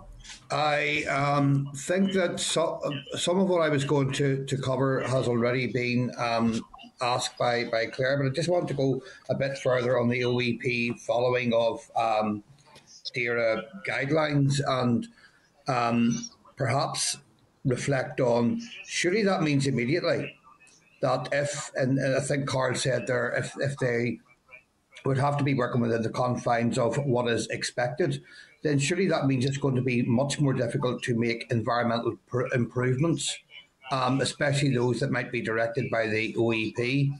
And therefore, that presents a challenge in itself.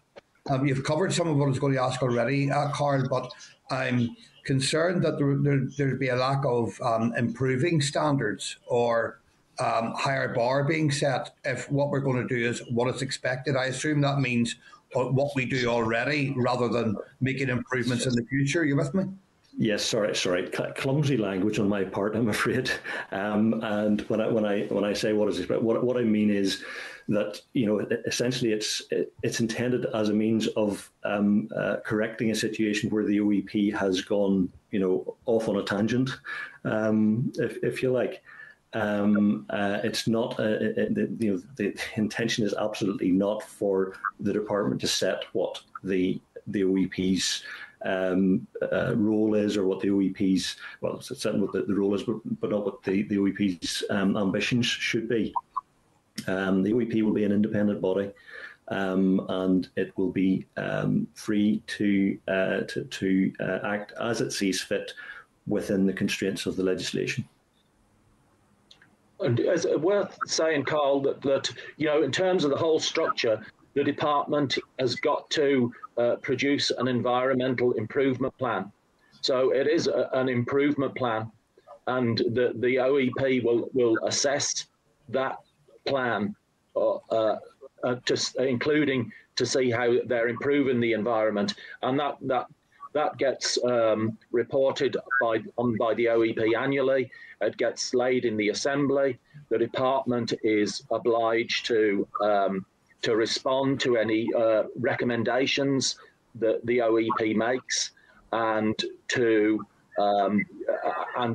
lay that in the assembly as well. So there'll be a very transparent process around improving the environment, and with legal requirements for department to respond. And ultimately, if the OEP concluded that any public body's compliance with environmental law was so awry, it can take enforcement action against them. So I think there is a recognition of improvement there. Okay, John, thanks for that. And we can assess this as we go forward and as this continues to make its way through Parliament as well. But it's something I'm sure myself and other members will be paying particular attention to, as you will know. Sure. John, okay. Rosemary? Rosemary?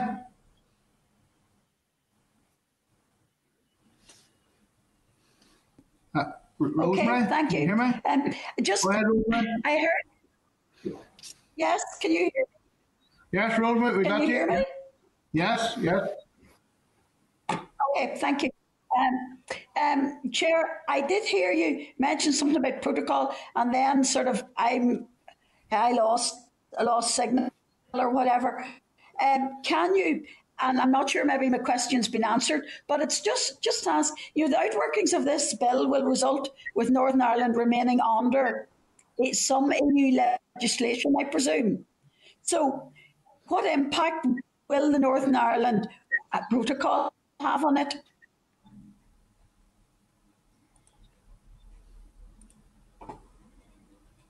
You pick that up there, did you? Hello? Yeah, I'm sure. I think John has frozen there. I'm sorry. Could you possibly repeat the question, please? Rosemary, can you repeat that there? Yeah. Yes. Can you hear me? Yeah. Yeah. Okay. Yes, Rosemary. The outworkings of this bill will result with Northern Ireland remaining under some EU legislation. And what impact would this have on the Northern Ireland Protocol? Yes, I mean, we expect... what impact is the Northern Ireland Protocol? Yeah, we expect a fairly limited impact from the protocol. As John mentioned earlier, there is a limited amount of environmental legislation that is actually listed in Annex 2. So there, and in terms of the bill, the only specific provision in the bill that is covered in Annex 2 of the protocol is the REACH regulation on chemicals. So it is on chemicals. Northern Ireland is required to comply with EU REACH as opposed to UK REACH going forward. But it's not. Initially, it won't have any impact at all if in the future there's some sort of divergence between EU REACH and UK REACH. Then Northern Ireland would follow EU REACH. Okay, Rosemary. Okay. Okay, Morris. Thank you. Thank you, Rosemary. Morris. Yeah, Chair, can you hear me? Yes, Morris, I got you. Chair, some of the media coverage surrounding the environmental bill across the water suggests that the OEP will not have the teeth it needs to make sure the environmental regulations and protections are adhered to. In my area over the years, some pollution incidents have occurred through government departments. Does the OEP enable the ability to fine the government or government bodies if they breach their responsibilities? Schedule 3 Amendments 9020 suggest to me that there are a lot of grey areas. The word may is used quite a lot in regards to environmental protection. To me, may is a weak word that easily transposes to may not. Surely this negates enforcement action to be dependent on the polluter, who the polluter is and who is in breach of environmental protections. Do you think the word may could be replaced by the word will? It's still too open-ended for me. Oh, okay. First of all, in terms of specific environmental, offences or incidents, we've got to remember that the OEP is the high-level body overseeing other public bodies, making sure they do their job. So it's not going to be involved in the direct enforcement of environmental law, the direct regulation. That is a matter for the environmental regulator, which is the Northern Ireland Environment Agency and various other bodies in other areas. And there'll be various powers, including criminal sanctions for dealing with specific incidents. And the OEP will be more about, I think, as you said, more about making sure that organisations like the Northern Ireland Environment Agency actually do their job. Okay, Morris. Any action, the OEP might be in a position to take action.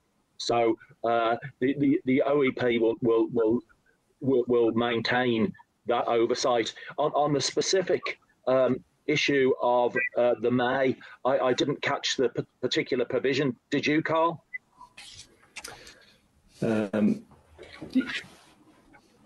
Sorry, not entirely. I'm afraid audio has been a little bit difficult today. Morris, do you want to repeat that about the may or will? Chair, it's a lot of the in Schedule 3, a lot of the amendments use the word may take action, may not take action. To me, may is a weak word, and I would like to see may replaced by will. Will take action, not may take action, because may means they may not. It's a small word, but it has very difficult outworkings. I think we'd have to come back on the specific issues of that. I mean, the OE, just as a general comment, the OE is independent. So if you say may, it allows it discretion to make its own judgments. If you say it must do this and it must do that, then that's kind of like government dictating. So that may be one answer, but we'd need to look at the specific provisions. One thing that we are aware of, if on concerns about independence, is that the chair designate of the OEP, Dame Glynis Stacey, I know in discussions has offered to brief the committee. So if the committee would find that useful to hear, I hesitate to say from the horse's mouth, but to hear directly from Dame Glynis, I mean, I'm sure that can be arranged if the committee would find that helpful. Yeah, well, thanks very much, John. We'll see what happens, and I look forward to your answers. Even send them to me in writing, I'd be happy enough. Chair, that's me. Thank you. Thank you. Okay, John and Carol and Stuart, I want to thank you for attending this morning and for your presentation and for taking all of the questions posed by the members. So thank you, and we will be seeing you again. Okay, thank you, Thanks, Chair. Thank you. Bye-bye. Okay, members, I'm going to move on now to item 7 on the agenda today. This relates to the independent panel for review of decisions, and we were having oral evidence from B. Little and J. O'Brien. And I want to refer members to the papers which have been supplied by the two witnesses at pages 46 to 244, and a memo from the clerk at the pack. It's in the pack, so it is.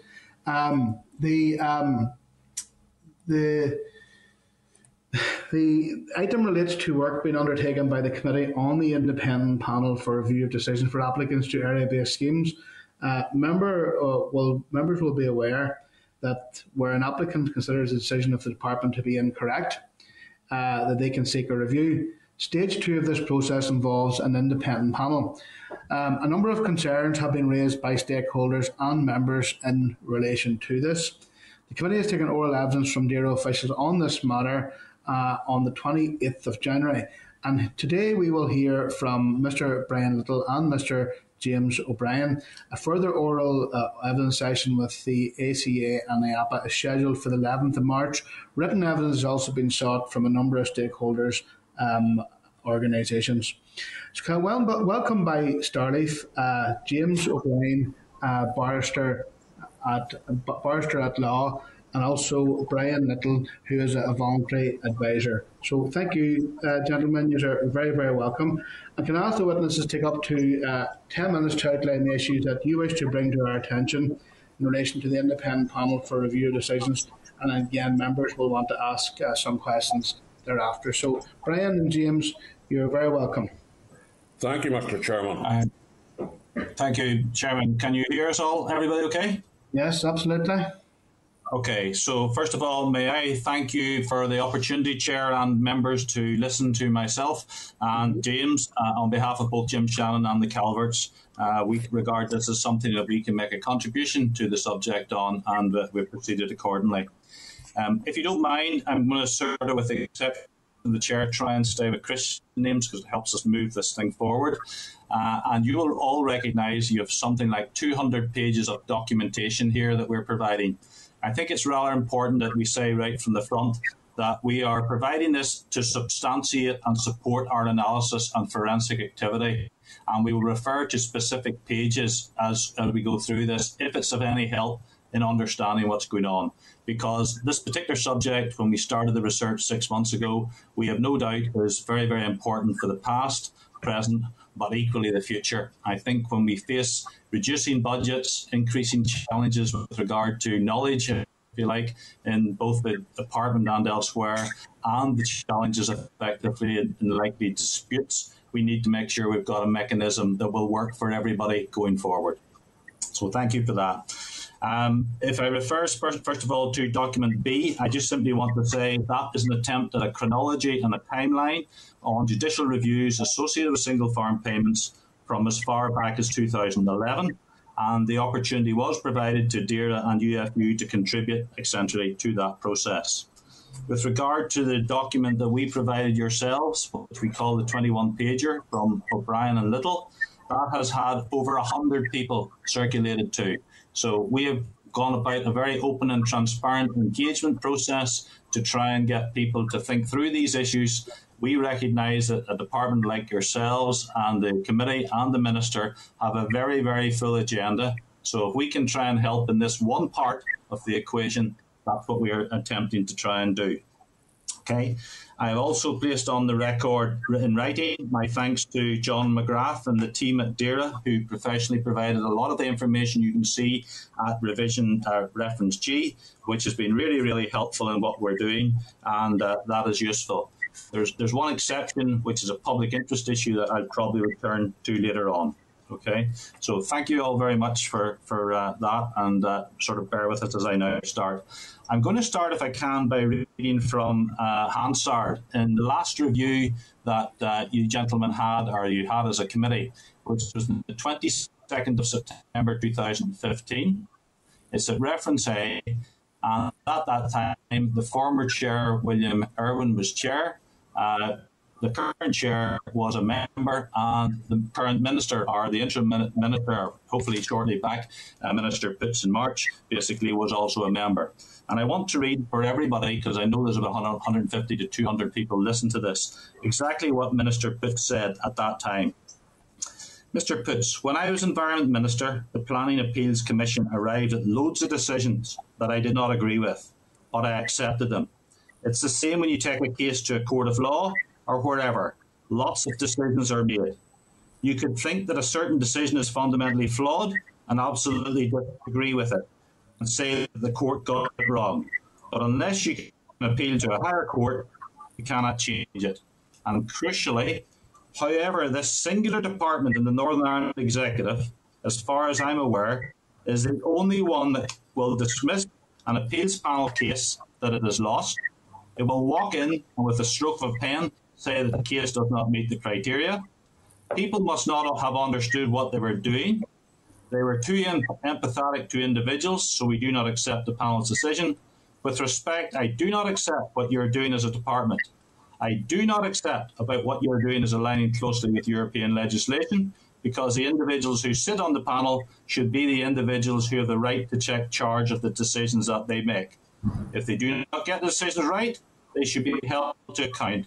If they're not capable of doing the job, DARD should not appoint them in the first instance. If you appoint people who are capable of understanding complex legislation, you should have the decency to accept their opinions when those opinions go against what DARD has acted on. And you will all have heard the response from the Minister on the 17th of November to William Irwin's question that basically said, in simple terms, I believe effectively that we should not be overturning the decisions of the independent panel.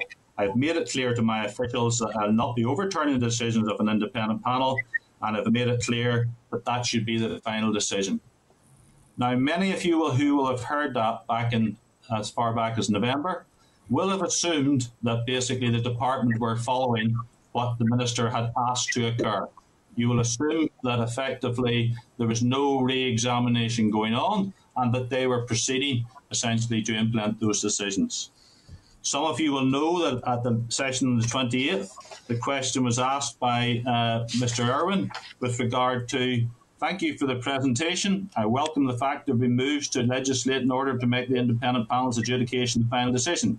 That's very good, Jason, or Dr. Foy. And I welcome that. I'm aware via press reports that a number of cases in which the independent panel has adjudicated in favour of a farmer are sitting with the department because it's still not made the decision on those. What's the reason for that, given the Minister's current position on it? And Dr. Foy replied, our position up to this point in time has been, and I underline, and may continue to be, that we need to examine the panel's recommendations at this point. They are still recommendations to ensure that they are in keeping with the law as written and the regulations that still apply to scheme and scheme rules.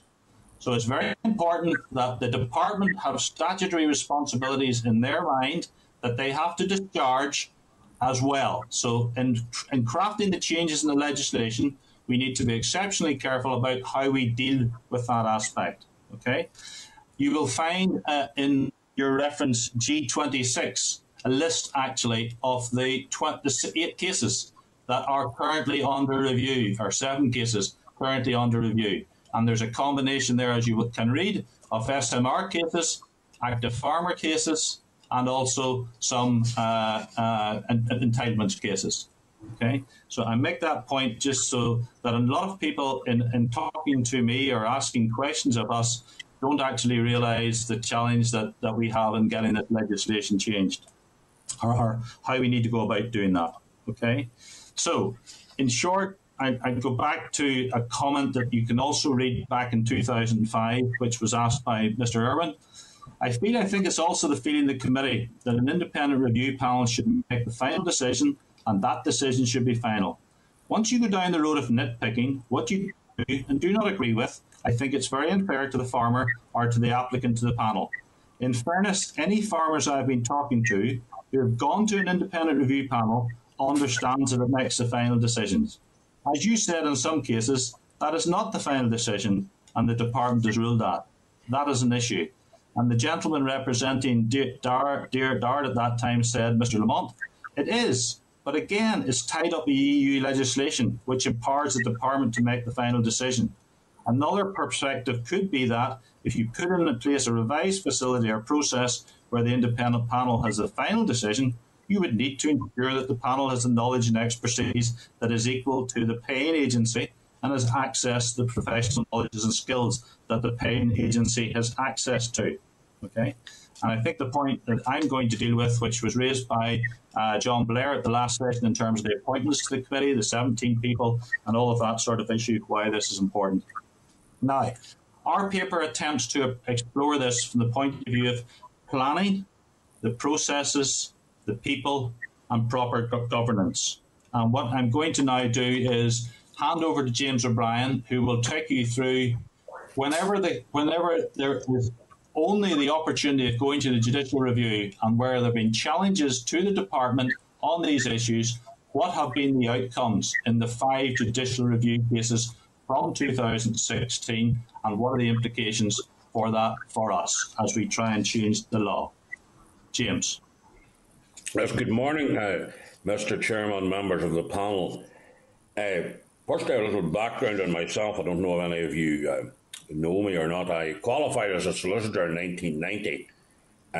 I became a partner in a firm in 1993. I have always worked in essentially rural practices in country towns. I set up my own practice in Mahrafelt in 1998. I was a member of the Independent Appeals Panel from 2002 at its inception until 2008. In 2012, I transferred from the solicitor's profession to the bar and have practiced as a barrister since then, up until now. I also farm on a part-time basis on the family farm, a former dairy farm, now a suckler beef farm. And I joined the UFU's legislation committee in 2011. I was the deputy chairperson of that committee 2015 to 17, and I was the chair of it from 2017 until 2019. I do not, however, in that capacity, you do not advise the UFU on decisions that they take, such as to commence judicial reviews. That process for that is that decision is ultimately taken by the board, generally after recommendations from the executive. I am also currently a member of the UFU's executive. I am the deputy chair of my local UFU association, and in that capacity have a seat on the executive. I was the junior counsel in the first judicial review brought by the UFU, or with UFU support, that of Ian Marshall. I had already acted for Mr. Marshall in front of the Independent Appeals Panel, which had recommended that his case be allowed, and that decision is one of those that Brian refers to, where it was then rejected.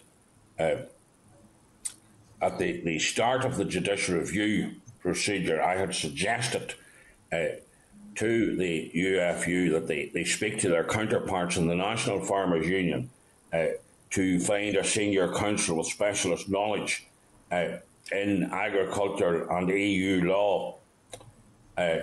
Hugh Mercer QC was the recommendation of the National Farmers Union. That was how he has been involved in these various Northern Ireland judicial reviews. He was, in my opinion, an excellent choice. Good to work with, very knowledgeable. In fact, if any of you Google him, the depth and breadth of that knowledge that man has is extremely impressive. Regarding the first judicial review, that of Ian Marshall, it involved a refusal to pay single farm payment on the basis that Mr. Marshall had committed an intentional breach of the statutory management requirements, and that a pollution incident had occurred on his farm. The breach was held to be intentional rather than negligent. In front of the panel, I had argued that it was a negligent breach, and the panel had accepted that. That was overruled by DARD, who continued to hold it was intentional and imposed a substantial penalty on his single farm payment on that basis. The judicial review was then brought to overturn that decision. Within the arguments that DARD had advanced for their decision, they sought to reverse the burden of proof, argued that once the breach had occurred, that it was for Mr. Marshall to show that it was not intentional, which is just a clear overturning of the rule that should apply. The case was heard by Mr. Justice Maguire. He gave what, in my view, was a very strong ruling, found very strongly against Guard. He gave 7 reasons for his decision. They're there in the judgment, which is among our papers. And he remitted the matter. Having found that, he remitted the matter to Guard to make a new decision. He also, in that, he stated that decision should not be made by Mr. Lavery, who had made the first decision, that he should not be involved in that process. He found that he had misdirected himself in coming to the initial decision.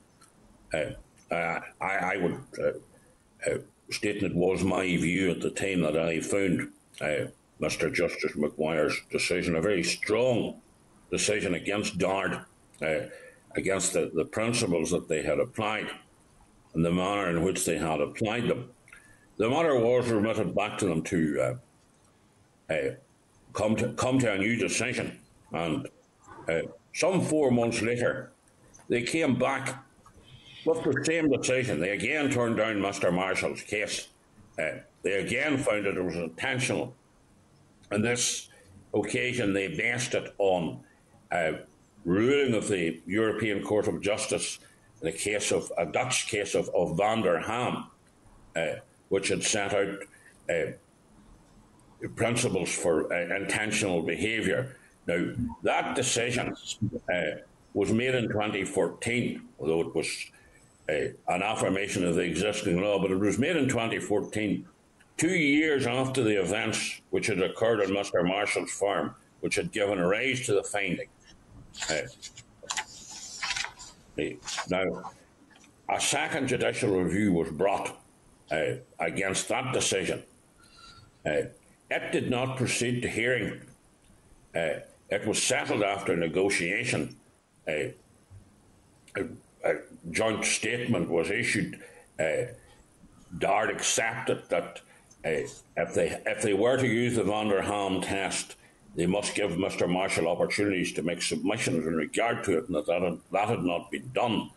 They agreed to pay all single farm payment that was due to him, and to pay the costs of those judicial review proceedings, which again was a further success for the Ulster Farmers Union. One that I feel should have been entirely unnecessary. We should never have been there with a second decision. Can I take over here now, James? So in looking at this, the gentleman that was responsible for their council, senior council for both JR2 and JR3, which was the challenge of the elimination panels, was a gentleman called Dr. Tony McGleenan. He is one of the top judicial review barristers, QCs, basically in Northern Ireland. And if you turn to B24, it basically says how much he was charging for the taxpayer, from the taxpayer's point of view, for his fees. And you will see on both JR2 and 3, they were very, very low numbers. That's in essence says to me, although I obviously am not part of the legal privilege, that he identified right from the start, both on JR2, the one to which James has just alluded, it was settled basically, and also JR3, the elimination. He didn't even look as if he spent, or between he and the junior council spent more than about a day and a half looking at the elimination panels issue and concluding that basically that did not carry water legally. If I just move on now, I could very, very quickly onto JR4 before we come back to JR3. JR4 basically was settled before it went to the leave hearing, was a farmer in Fermanagh. And then JR5 basically was the Barnwell Farms case, which was an active farmers case. James, although he wasn't directly involved in that, can give you some assessment of the relevance of its judgment. I think what I would probably say and like to reinforce here is that on all three levels, that's the process that was involved, the legal side in terms of the law itself, and the most senior officials, that is in the case of JR1, Noel Lavery, the Permanent Secretary, or in this case the head of the paying agency, Brian Doherty. They basically were found that they were not doing what they ought to be doing in accordance with the law. Would you like to say a few words just on JR5, James, and I'll return then to JR3? Well, yes, I didn't appear in that matter. I have read the judgment that concerns whether the applicant qualified as an active farmer. He had same situation really as in Mr. Marshall's case. He had been turned down by DAERA. He had appealed to the independent panel. They had recommended that his appeal be allowed. It was then turned down again by DAERA, and the judicial review was then taken forward. It was heard by Madam Justice Keegan, and again, it was, in my view, quite a comprehensive judgment and one of general relevance, setting out the issues of what constituted an active farmer and also the procedures that should be followed. Again, she was critical in that judgment of the tests that DARD had applied in coming to their conclusion that they should not follow the panel's recommendation. And she found, again, that the panel recommendation should have been followed, and that their reasoning in the matter was not adequate and was not sufficiently rational. Again, it's perhaps one of the drawbacks of the judicial review process as a manner of dealing with these matters as an appeal, that the decision maker is required to confine themselves to looking at this decision within certain narrow grounds as to whether the decision maker has followed all the relevant tests. If they have, the Judicial Review Court cannot overturn their decision and substitute their own, even if that decision maker might feel that they would come to a different decision themselves. They have to respect the decision if it has followed the proper legal considerations. That is, yes, Brian. So if I can turn now to JR3, and I remind you of Claire's question basically at the session on the 28th was, in April 2018, DAERA tried to instigate a new single-stage process and remove the independent panels.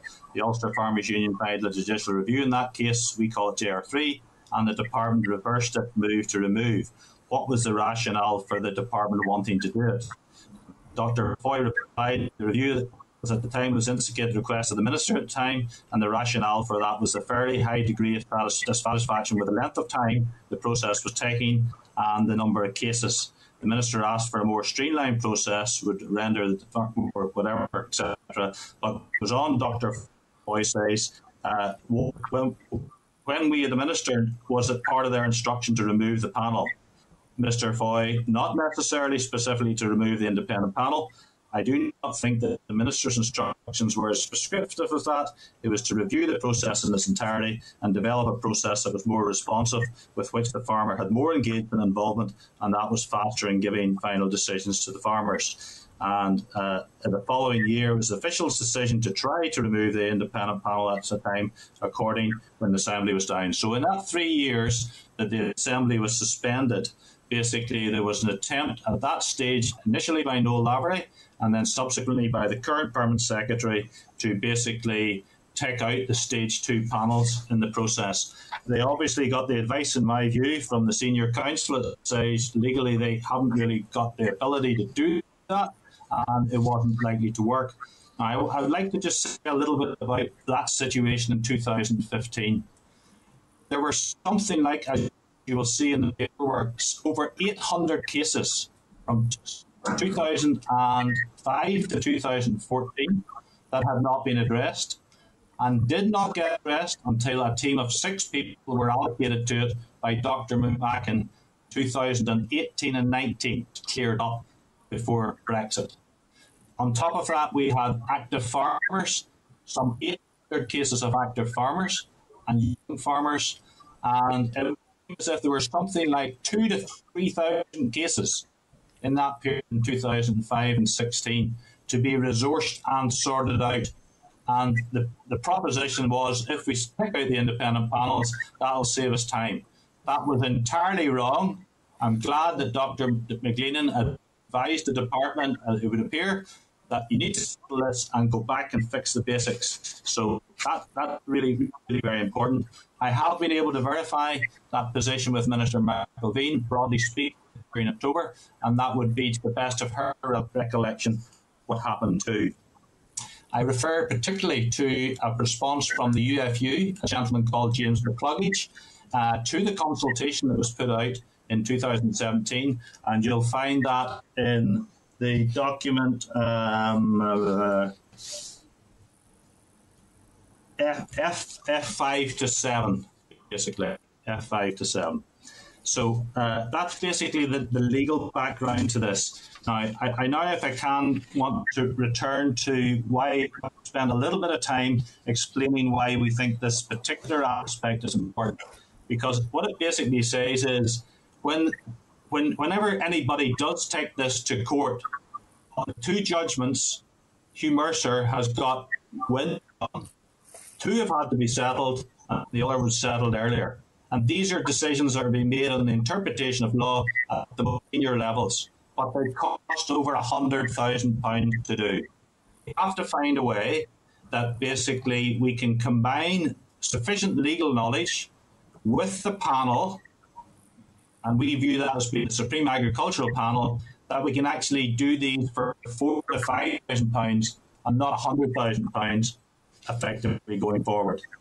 Okay, so if I can just refer here to the suggestion with regard to the Supreme Agricultural Panel on page 2, if I just walk through that, and then we will finish within the next 3 minutes. Basically, changing the law to the final decision is not likely to be sufficient. We have to try and protect this other aspect of DAERA's view of their responsibilities and how they can discharge those in accordance with the law. The Supreme Agricultural Panel is supposed to be a 5-person panel. We were asked to write more, which we've done at page 18 to 19 as to how we think that might work and what it could work for. And specifically, we have already had a confirmation from Mr. Mercer, the QC, on the 5 judicial review cases. He is also a Deputy High Court judge in England, and he has offered, if the Minister was minded, to help be one of the people who chair that group for the first 3 years at effectively, obviously, much lower commercial rates, deputy judge rates, just to help. He is also particularly mindful that the whole protocol dimension and the European side of this is likely to add even further complexity for us in Northern Ireland. Just for completeness, we have asked just earlier this week whether Dr. McGleenan would also consider whether he could allocate 5 to 7 days at most per year to helping in this particular area. Clearly, both those gentlemen can earn considerably more elsewhere, but hopefully in the spirit of public service, if they were prepared to do that, and the Minister and yourselves were minded to help with this proposition and making it real with the department, then that would make considerable sense.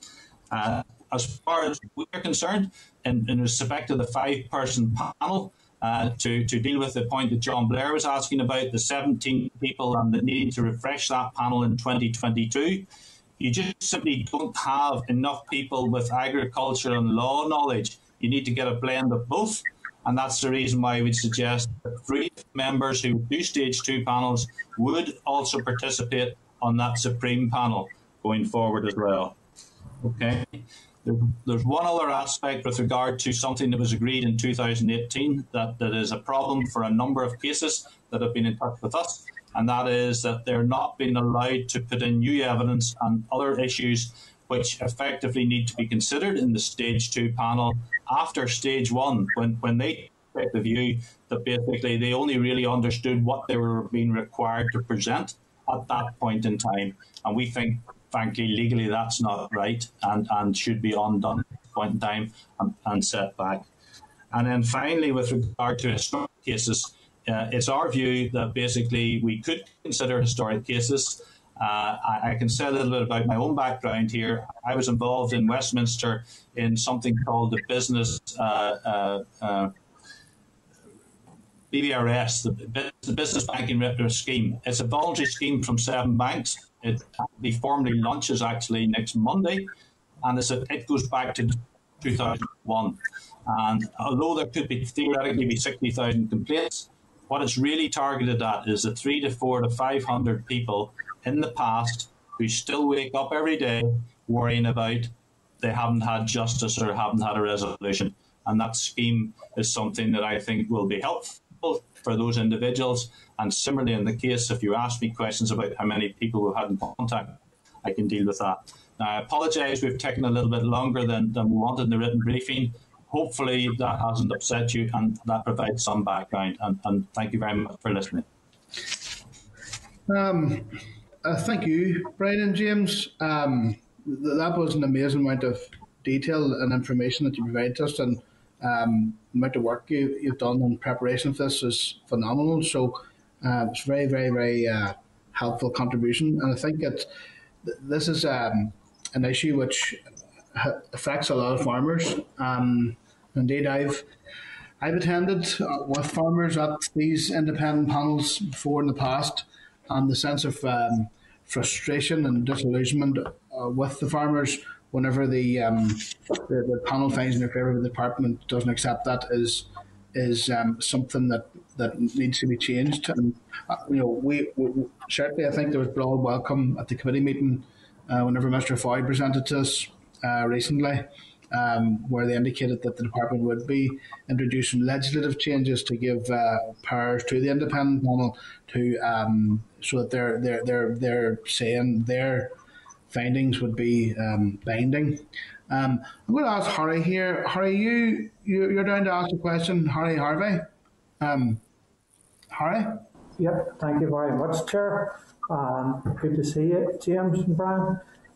Well, you know the department. Thank you, Harry.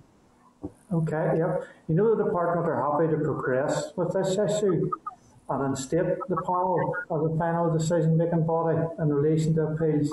Minister, as you know, has already stated his willingness to do such, but obviously it's needs to go through proper legislation with the usual consultant stage. So, as been previously suggested that the independent panel was too apathetic in the consideration of numerous appeals, which therefore, in the view of the department, clouded their professional judgment. This was previously cited by officials as a reason why the department didn't always agree with the decision of the panel. What would your assessment be of this? Thank you. James, would you like to take your experience first? Yes.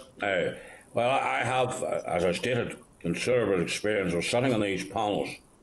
I would doubt that.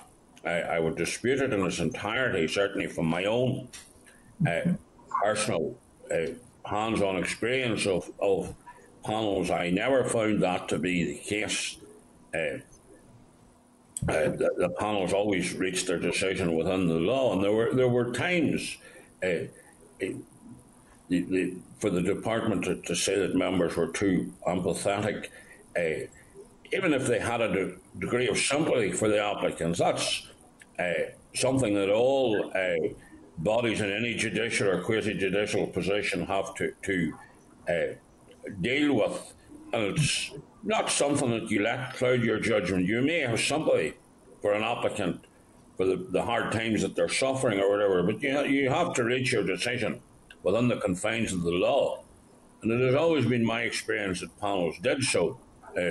Since 2008, I have represented a number of applicants in front of panels.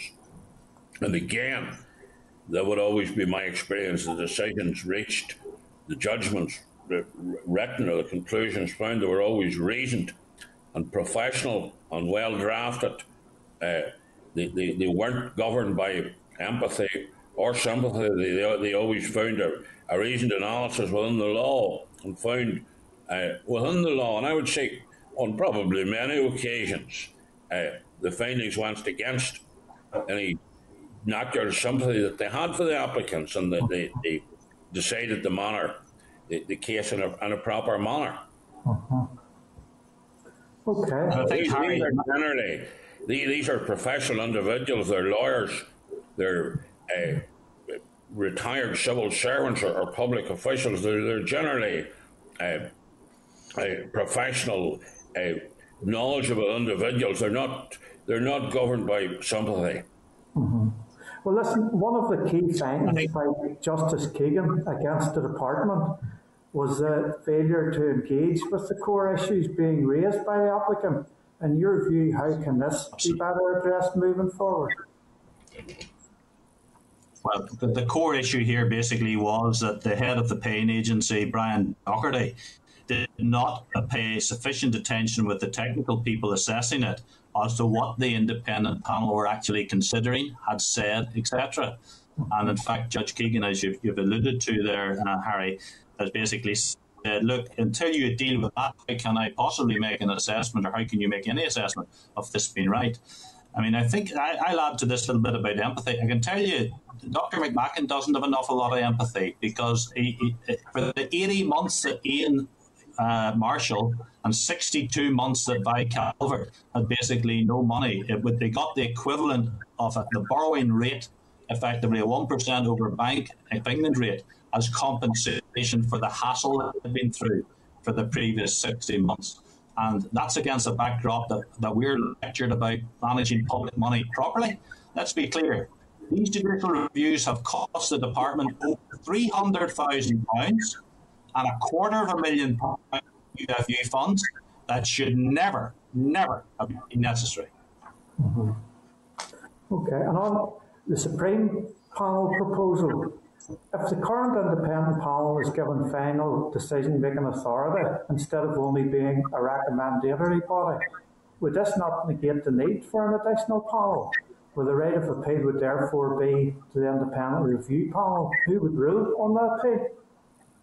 Okay, so that's a very good question, Harry. And the reason why we have come to the view that we need to have the Supreme Panel with the expertise chaired by somebody like Hugh Mercer or a Tony McGleenan is that it brings that legal dimension and keeping that up to date on the discipline side. And it also affords the department with the view that if you're still uncomfortable, these people don't understand the law, you take it to people who know.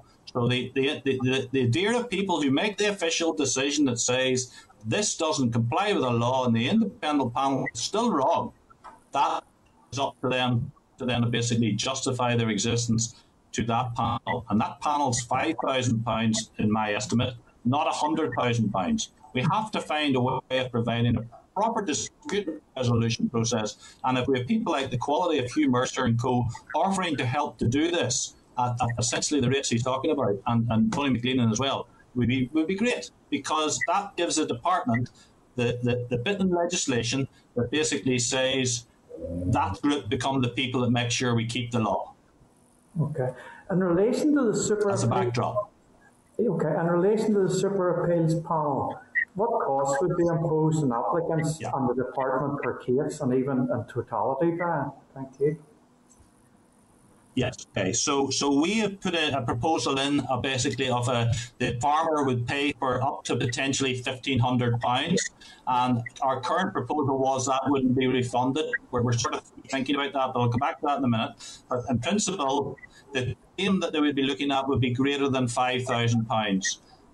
If you took the judge's rate for a day and a preparation day plus the other panels, we're estimating the cost to be around £5,000 or something of that nature, okay? Which obviously is 5% of what it currently is to try and do those. We also anticipate, by the way, there probably won't be any more, including historically, maybe more than 3 or 5 cases a year, okay? The historic thing, I'm probably going to get a question on. I'll come back to later. So that's our estimate on the process. I think it's very important. Actually, we do need to recognise that DAERA do have a statutory responsibility to meet the law, but we don't need to have the only solution is 100,000 petition review. That's quite wrong. Yeah. Okay, and just to finish, the Super Appeals panel, what personal responsibility would be placed on the individual panel member, given the panel would carry responsibility for the final decision? Okay, James, do you want to take that? I'm afraid I don't really understand your question, Harry, I have to say. Maybe that's you're going to say that that's maybe a lawyer's get out, but it's not intended that way. What do you mean by responsibility? Well, obviously they have the responsibility of the decision, so, just wondering, the proposed individuals that we have suggested to chair this panel are highly experienced lawyers, very well capable of assessing this and coming to a reasoned decision. I suppose it's ultimately comes back to what Brian said at the beginning.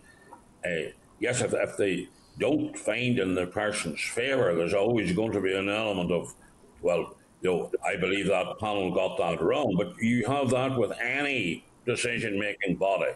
You have it at the minute where the person's decision is made by a DAERA official. Yes.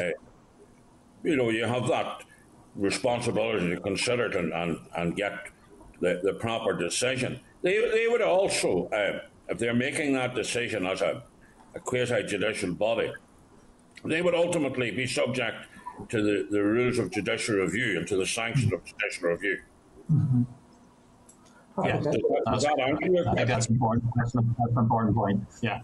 And I think the key here really is to make sure that with Dr. Foley, the legislation is written in such a way that we're protecting, if you like, all the parties involved in this particular activity. And by the way, I have written directly to Dr. Foy since they gave evidence about a week ago and then provided a lot of information. So I'm hopeful that we will in fact engage with him to sort of talk through these issues. Harry, you did ask the other question about £1,500 and I didn't respond entirely to that. We have sort of reconsidered that since. The current situation would probably be that in stage 2 you would get your money back, okay? And therefore you could have that suggestion here. I think, James, in my view at this point in time would be the actual Supreme Panel should decide what proportion or how much of that money would be returned to the applicant. Obviously, if the applicant is confident in their case, they would have a 300% plus return in the claim if they win it is greater than £5,000. Mm-hmm. That's okay. Okay, thank you very much, gentlemen. Thank you, Chair. Thank you. Patsy? Patsy Malone? Can you hear me, Patsy? Brian, I'm online there now. Aye. Thanks, Patsy. And for your details now. You've sat in, you've given considerable research to the evidence that has been given to us and the information by the department. Yeah. Just bear with me as I talk this through. I'm intrigued by this notion of a Supreme Agricultural Panel. I'm no disputing that you need experts and you need them here and there and everywhere. But, right, so I just want to talk this process through now because James, as he was talking there, and James is a very knowledgeable person in the law. What I wanted to find out was, the department has said to us that they're going to change so the independent panel, and James has been a member of that, and the independent panel, the department will uphold that, and they'll adhere to the decision of the independent panel. Now, and we've just heard the evidence that someone may refer their case to the Supreme Agricultural Panel. Okay, now, there's 2 or 3 things emerging from that. And James will know where I'm going because he's been on enough Social Security appeal tribunals to know and the circumstances under which you refer those to the likes of the Social Security Commissioner, which is almost the type of situation you're talking about. It has to fit in terms of process or natural justice or an element of a piece of information that should have been taken into consideration, wasn't taken into consideration by the independent panel. We'll call them the the tribunal, for want of a better word. So, right, we come to the stage where, for some reason or other, a decision of the independent panel is referred to this Supreme Agricultural Panel. Now, you're saying then that if somebody's disenchanted with the outcome of that, they can take it to a JR. Now, presumably, this is where I'm going, and James may well already be there before me. Presumably, along that process, that may well open up the opportunity to get us right back to square one where we were before, where the department itself may intervene, either by way of requesting to make a submission to that Supreme Agricultural Panel, or to, in fact, JR the decision of the Supreme Agricultural Panel. So, in essence, what we could be doing is introducing a multi-tiered level of scrutiny and review here, only to open up a further can of worms. And, in other words, you're obviating the actual problem by creating a further problem. Right. So you're opening up another channel for the department just to negate the good work that's being done and trying to rectify something by obliging them to adhere to the decision of the independent panel in the first place. Right. So I'm just saying, I'm sure you're conscious of that and you're aware of it, but whenever you open another tier of legalities, those are subject to people who could justifiably argue, look, we want to make a case to this, in this instance, the department. Right. So I think that just to walk through that, Patsy, is a very good question. Okay. So if we make the independent panel the final arbiter, okay, and they essentially are trying to consider all the law, regulations, whatever, there ought to be very few situations on which an agricultural person within the department still feels that wrong. Okay. The only route available today, and probably in the legislation as it would be currently intended to change, is that you'd have to take that to a judicial review at £100,000. Okay, we're talking about probably one of the top 2 to 3 individuals in the country on judicial reviews, basically, particularly on some of this agriculture stuff for Hugh Mercer. And I think the probability of somebody saying to somebody of that ilk, really don't understand what you're doing legally, when the 1-2 cases settle 3 here, which is a 5 out of 5 record, would tend to suggest it's pretty unlikely that would occur. Sorry, I don't get your point there, Brian. Something being pretty unlikely and being actual can be two different things. The quality of the guys who are on the Supreme Panel who are legally chairing that will be acutely aware, effectively, of what all the laws and regulations and whatever else are.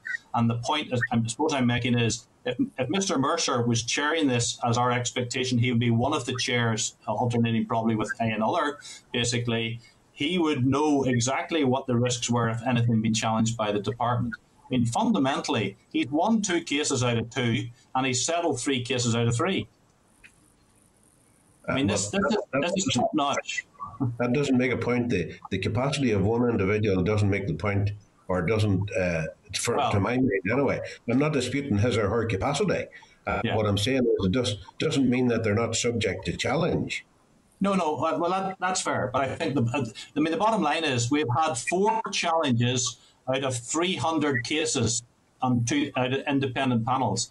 There have been 50 cases which basically were overruled by the department. Only 2 of those cases went to judicial review because nobody else could afford it. And when you ask me about some of the historical cases, some of you, I'm going to tell you my experience to date. No, but my point being is that those that are being challenged were because the department overruled, and this is the whole point of our discussion, I presume, anyway. The whole point of it was that the department overruled the right decisions of an independent panel, and people had were very, very frustrated that the department overruled it. So if you're introducing a mechanism which removes the capacity or the wherewithal of the department to overrule that, what sorts of cases should be going to this panel then? Very few, but in principle, the only basis on which they can challenge it is the DERA panel don't actually understand what the law is. They've got it wrong. That's the only basis on which they can do that. purely the law or the regulation. Hence the reason why 3 good agricultural people and 1 or 2 good legal people. So out of those 50 people that were basically since 2015 and 2 went to them, what we're probably saying is the vast majority of those basically had no route forward after the independent panel was closed down, basically, in terms of recommendation, and they had no ability to challenge that legally or in any other way because it was a £100,000 judicial review. No, get all that.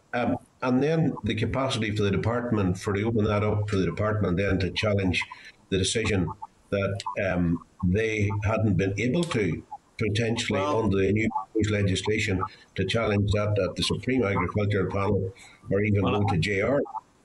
Patsy, I think if the technical people in DAERA feel that they're that good and they're that strong in the law of overruling both the independent panel, and they're going to go have a good go at the Supreme Agriculture Panel, I'd wish them good luck. Didn't stop them before overruling people, good people that, and you have one of them here sitting on very knowledgeable person sitting on the panel before. Pastor, the one thing that I could say to that, if you permit me, I do take your point that yes, they could bring a judicial, if the panel has the final decision, then yes, that would be subject to judicial review scrutiny. Idea, but I would.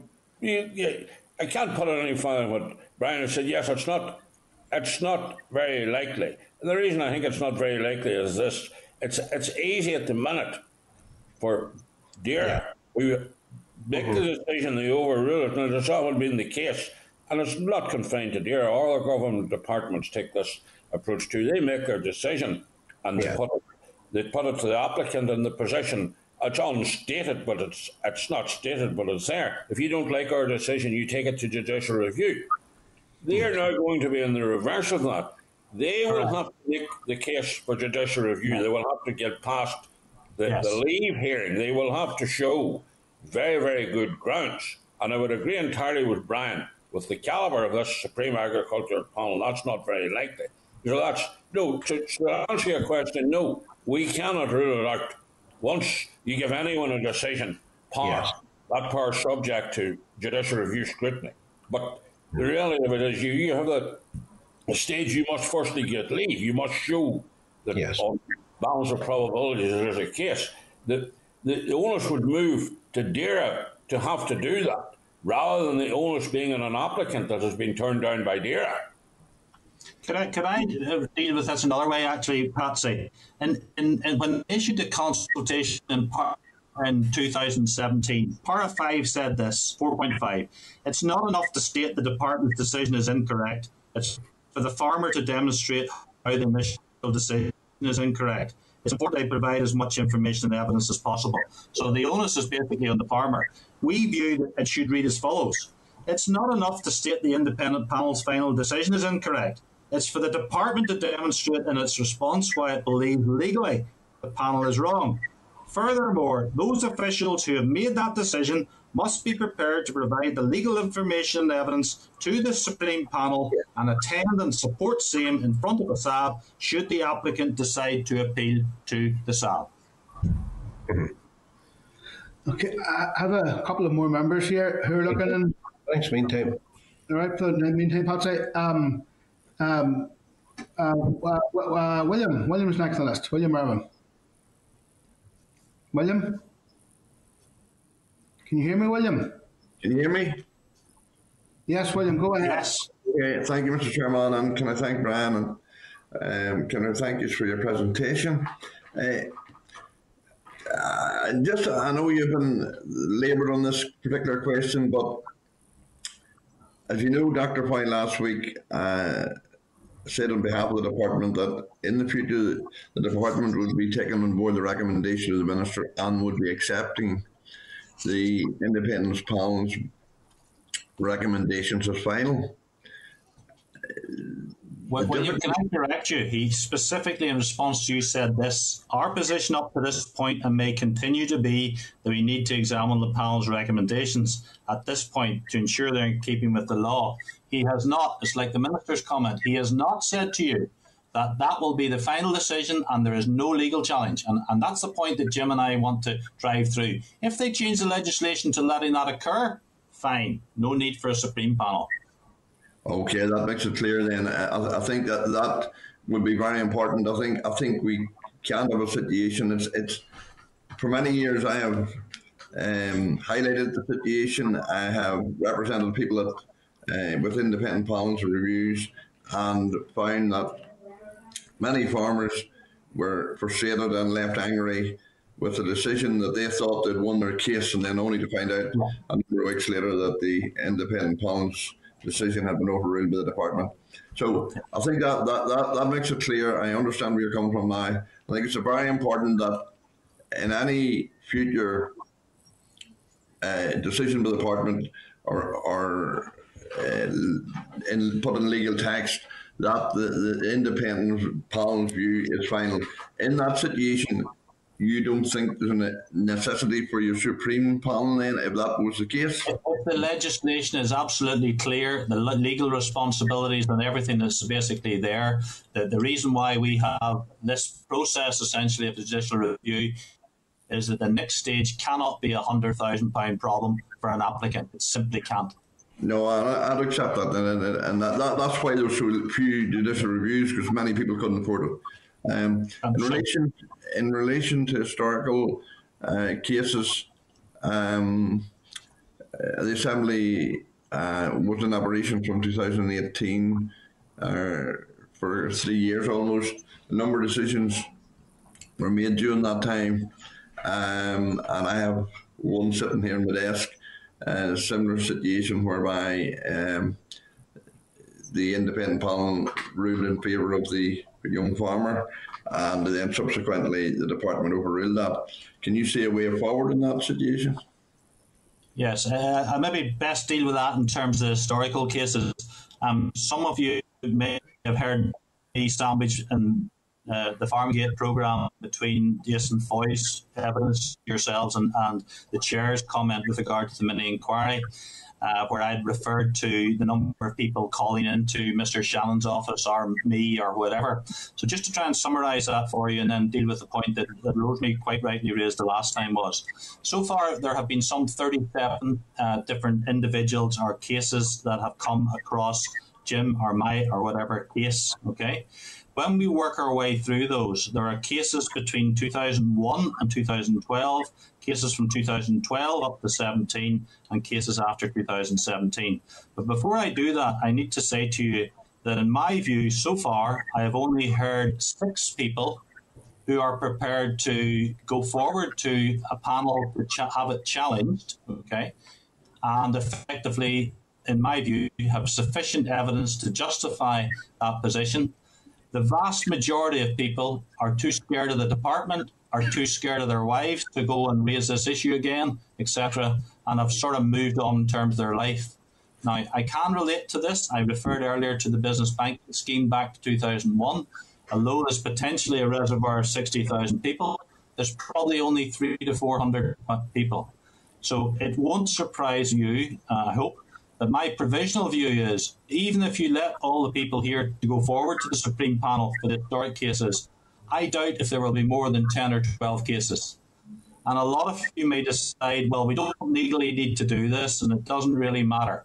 But I can tell you, for those 10 individuals, which probably includes your young farmer that you're just alluding to, this is something that most days they get up and think about.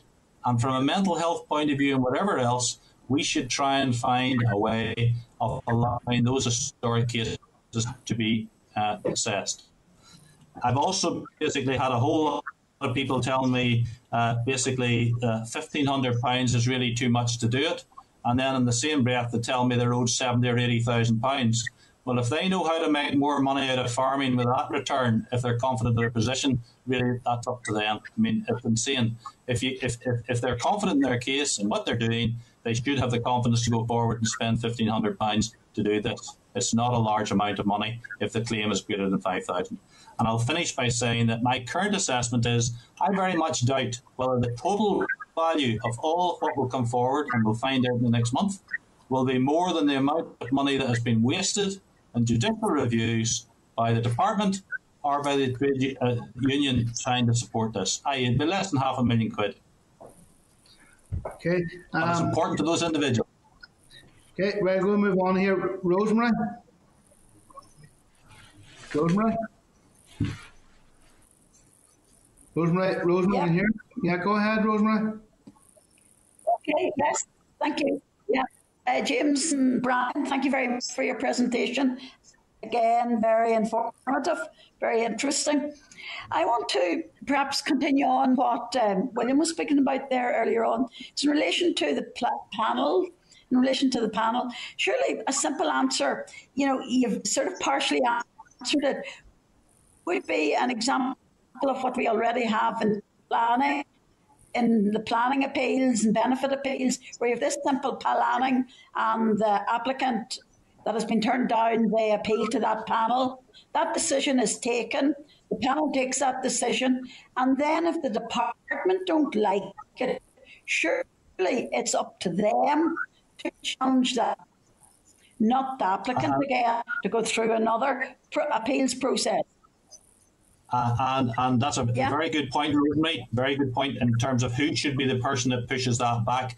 I would take the view that basically you have to allow the applicant the view to say, do they want to continue to be involved trying to defend their position or explain their position?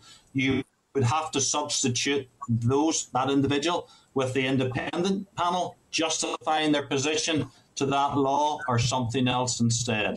So I think the point I'm making, I can relate to what you're saying, but ultimately, if they say no and are prepared to challenge it, it has to be the applicant or the independent panel that wish to challenge that. It could be either. Yeah, well, I would imagine the independent panel. Yeah, that's definitely surely the independent panel would be. Yeah. You could have the independent panel go and do the position to the Supreme Panel. Yeah, you could. Okay, Rosemary, have enough? Yeah. Thank you. And you talked about you're quite interested. Sorry, just 1 minute. The historic cases. You believe there should be a push also, or should be thought given looking at the historic cases, especially during the time when Stormont wasn't sitting? Rosemary, I actually believe it should be looked at as an entirety, and I'm going at it mostly from the point of view of what's fair and reasonable. You asked a very, very good question last fortnight ago with regard to what the position was in the devolved governments, etc.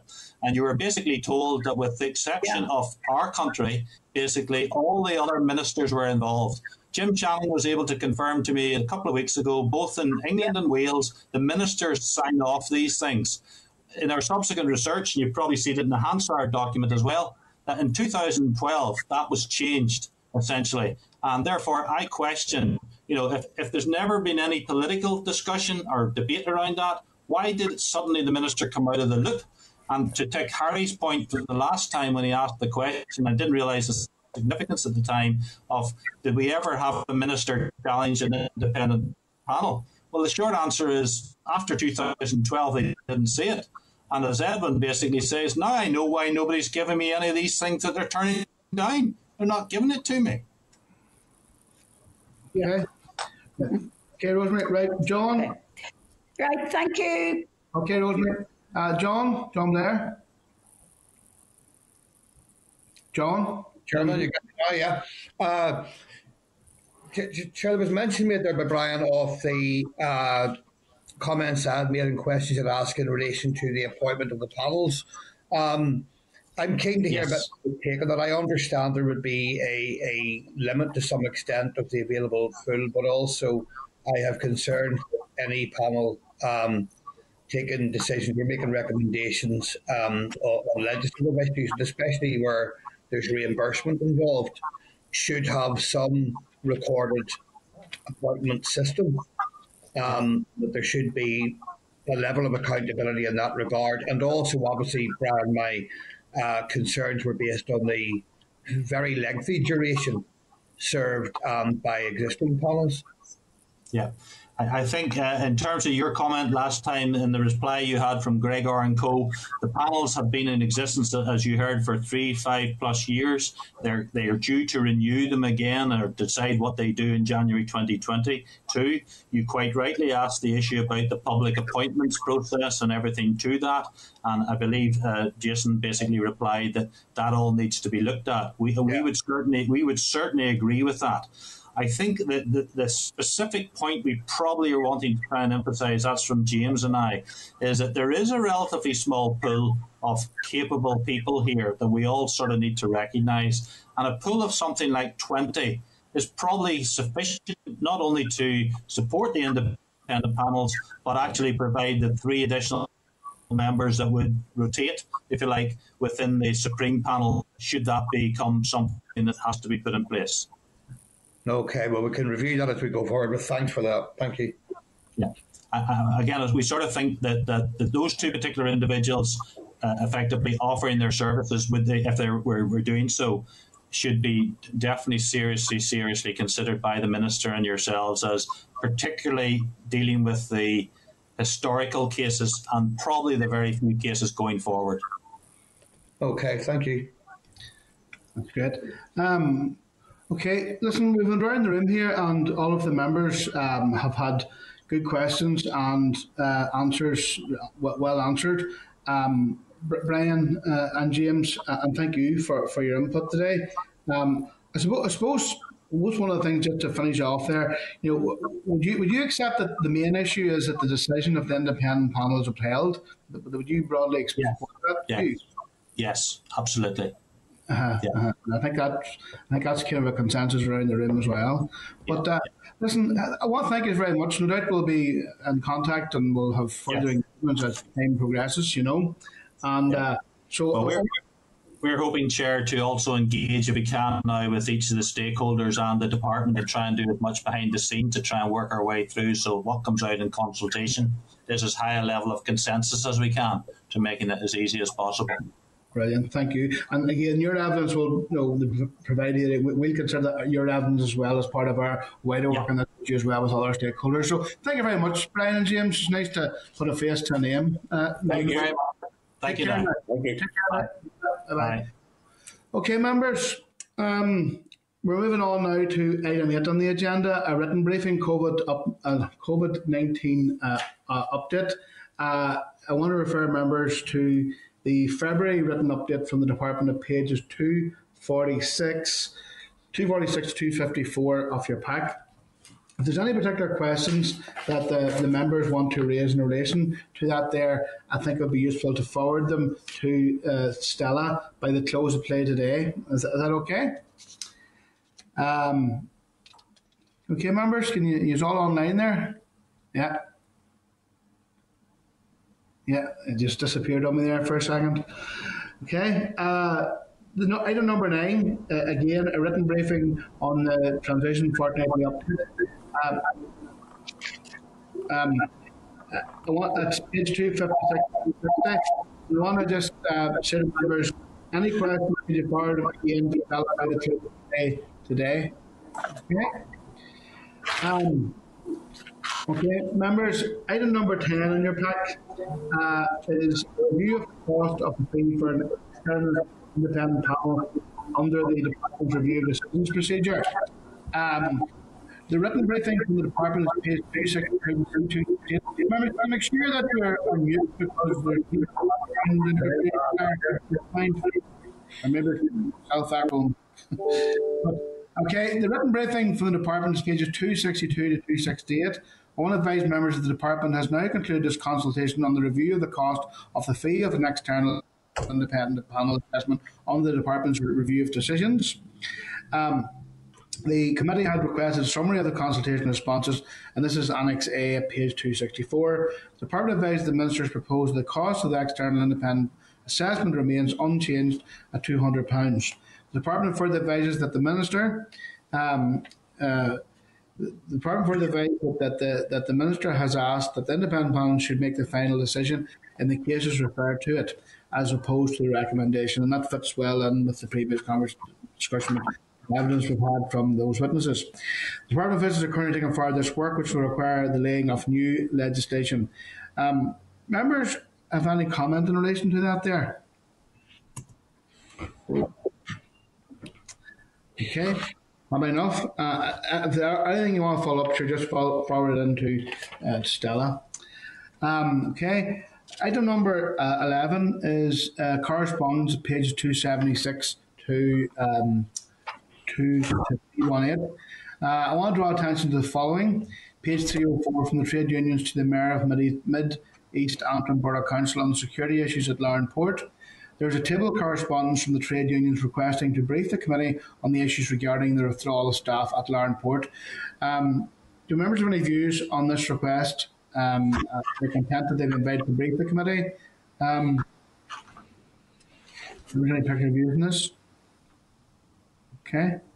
Okay, this will necessitate moving one of the already scheduled oral evidence sessions request with invite to brief the committee on the 18th of February, which is next week.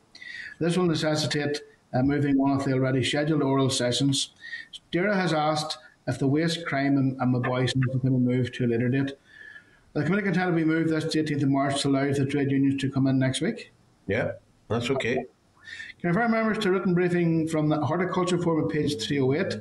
This is very useful note that members may wish to take a few moments to read. And you probably have looked at it already whenever the pack was issued. Our members content that it's placed on our committee webpage and that we write on behalf of the forum to Minister Goves and Eustace. Yep.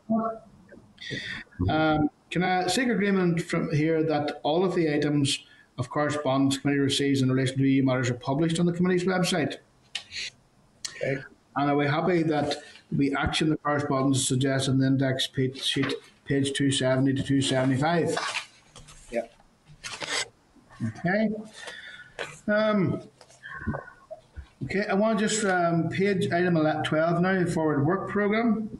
I want to refer members to the draft work programme at page 320 to 329.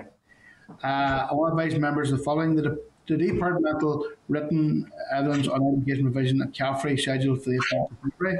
The department has now advised that the written briefing it would be providing will be a duplication of the one considered by the committee at the meeting on the 14th of January. As now suggested, an oral briefing, where this could only be scheduled post-Easter. Are they happy with an oral or written briefing? What do you think?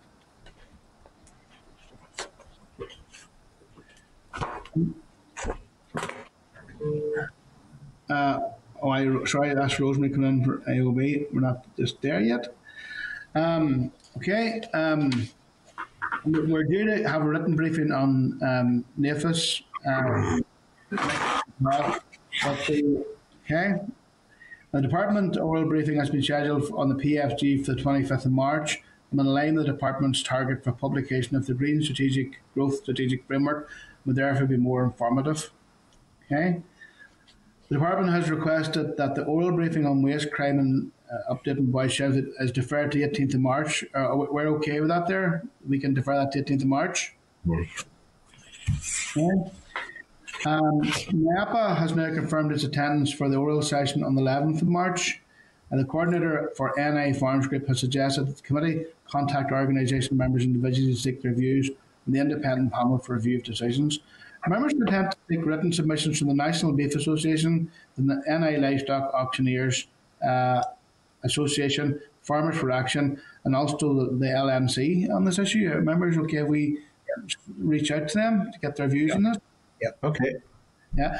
Okay, the arrangements for a joint meeting with the Committee for the Economy and Infrastructure and HMRC are now underway, and members will be notified of the final date in due course. The meeting is likely to be a Wednesday, as that is the day of the meeting, both the Economy and the Infrastructure Committees. Will be a virtual meeting. HMRC has now advised the following issues are not within the remit and lie within either DEFRA or the Cabinet Office. Issues of groupage, and particularly agri-food groupage, is a DEFRA issue. The working relationship on the ground with DERA is a DEFRA issue. Very specific questions on the import of seeds, plants, livestock, which may come up, a DEFRA issue. Unfettered access, NA, to Britain is a Cabinet Office matter. And the Grace Parade is a Cabinet Office matter. Okay? And members will recall that we are already written to Minister Gove on these matters. Okay. So, update on SES, Providing Oral Evidence Committee. Can I advise members that we have now received a written briefing on the role and remit of the SES, Shared Environmental Services, and that will be in the pack for next week. However, no date has yet been forthcoming for its attendance, and committee staff have found it difficult to get in touch with anyone by phone. And can I suggest that the committee write to the Chief Executive and Director of Development, asking them to provide a suitable date for attendance and reminding them of the Section 44 powers available to the committee to compel witnesses to attend. Okay. Yeah. And advise members that the UK Office of Environmental Protection has been in touch with the committee staff in connection with the meeting. The suggested dates are 9 a.m. on Tuesday 2nd of March, 3 p.m. on Tuesday 2nd of March, after 1 p.m. on Thursday 4th of March, 9 or 10 a.m. on Thursday 4th of March, after 2 p.m. on Thursday 11th of March. The forward programme is fully booked for 4th of March. Can we indicate that Thursday the 11th of March at 2:30 p.m. would be suitable? And can I suggest that in preparation of the meeting we ask DERA for a written brief on the role, remit and responsibilities for the OEP in connection with this jurisdiction, and for a breakdown on any funding that provides to OEP for its services? Would that be okay? Okay, we're coming to item 13, AOB, and Rosemary has indicated she wants to raise an item under AOB. Rosemary? Rosemary? Rosemary, you might be on mute there. Okay. Yep. You okay? We can hear you now. Can you hear me? Yeah, yeah. Yes. Okay. No, it's just in relation to it's in relation to the COVID funding and funding that's been sent back. Northern Ireland shows associations, that hold agriculture shows throughout Ireland. Many of them obviously didn't take place last year, and as a result, many of them have lost their power to make income because they have continued expenses. And I'm wondering, is it possible for perhaps to be considered in the COVID funding pot? I know it's a very short time to get it distributed out, but for them to put a case forward to the minister. Yeah, remember, content that we make and treat that as representation to the department. Stella, you can take note of that there. Is that okay? Yeah. Okay. Okay. Is there any other, as members, any other items? Okay. Okay, members. Item 14 is the date and time of the next meeting. We're meeting next Thursday, 18th of February at 10 a.m. and we'll be meeting virtual just like today, which will be streamed on the Assembly website. Just don't turn off your screens yet because we're going into closed session. So I want to advise members that we'll move into closed session to discuss our response to the department's budget proposals. Could I ask the broadcasting to place the committee members and all of the committee and the staff in a closed session, please? And once we get that confirmation, we can.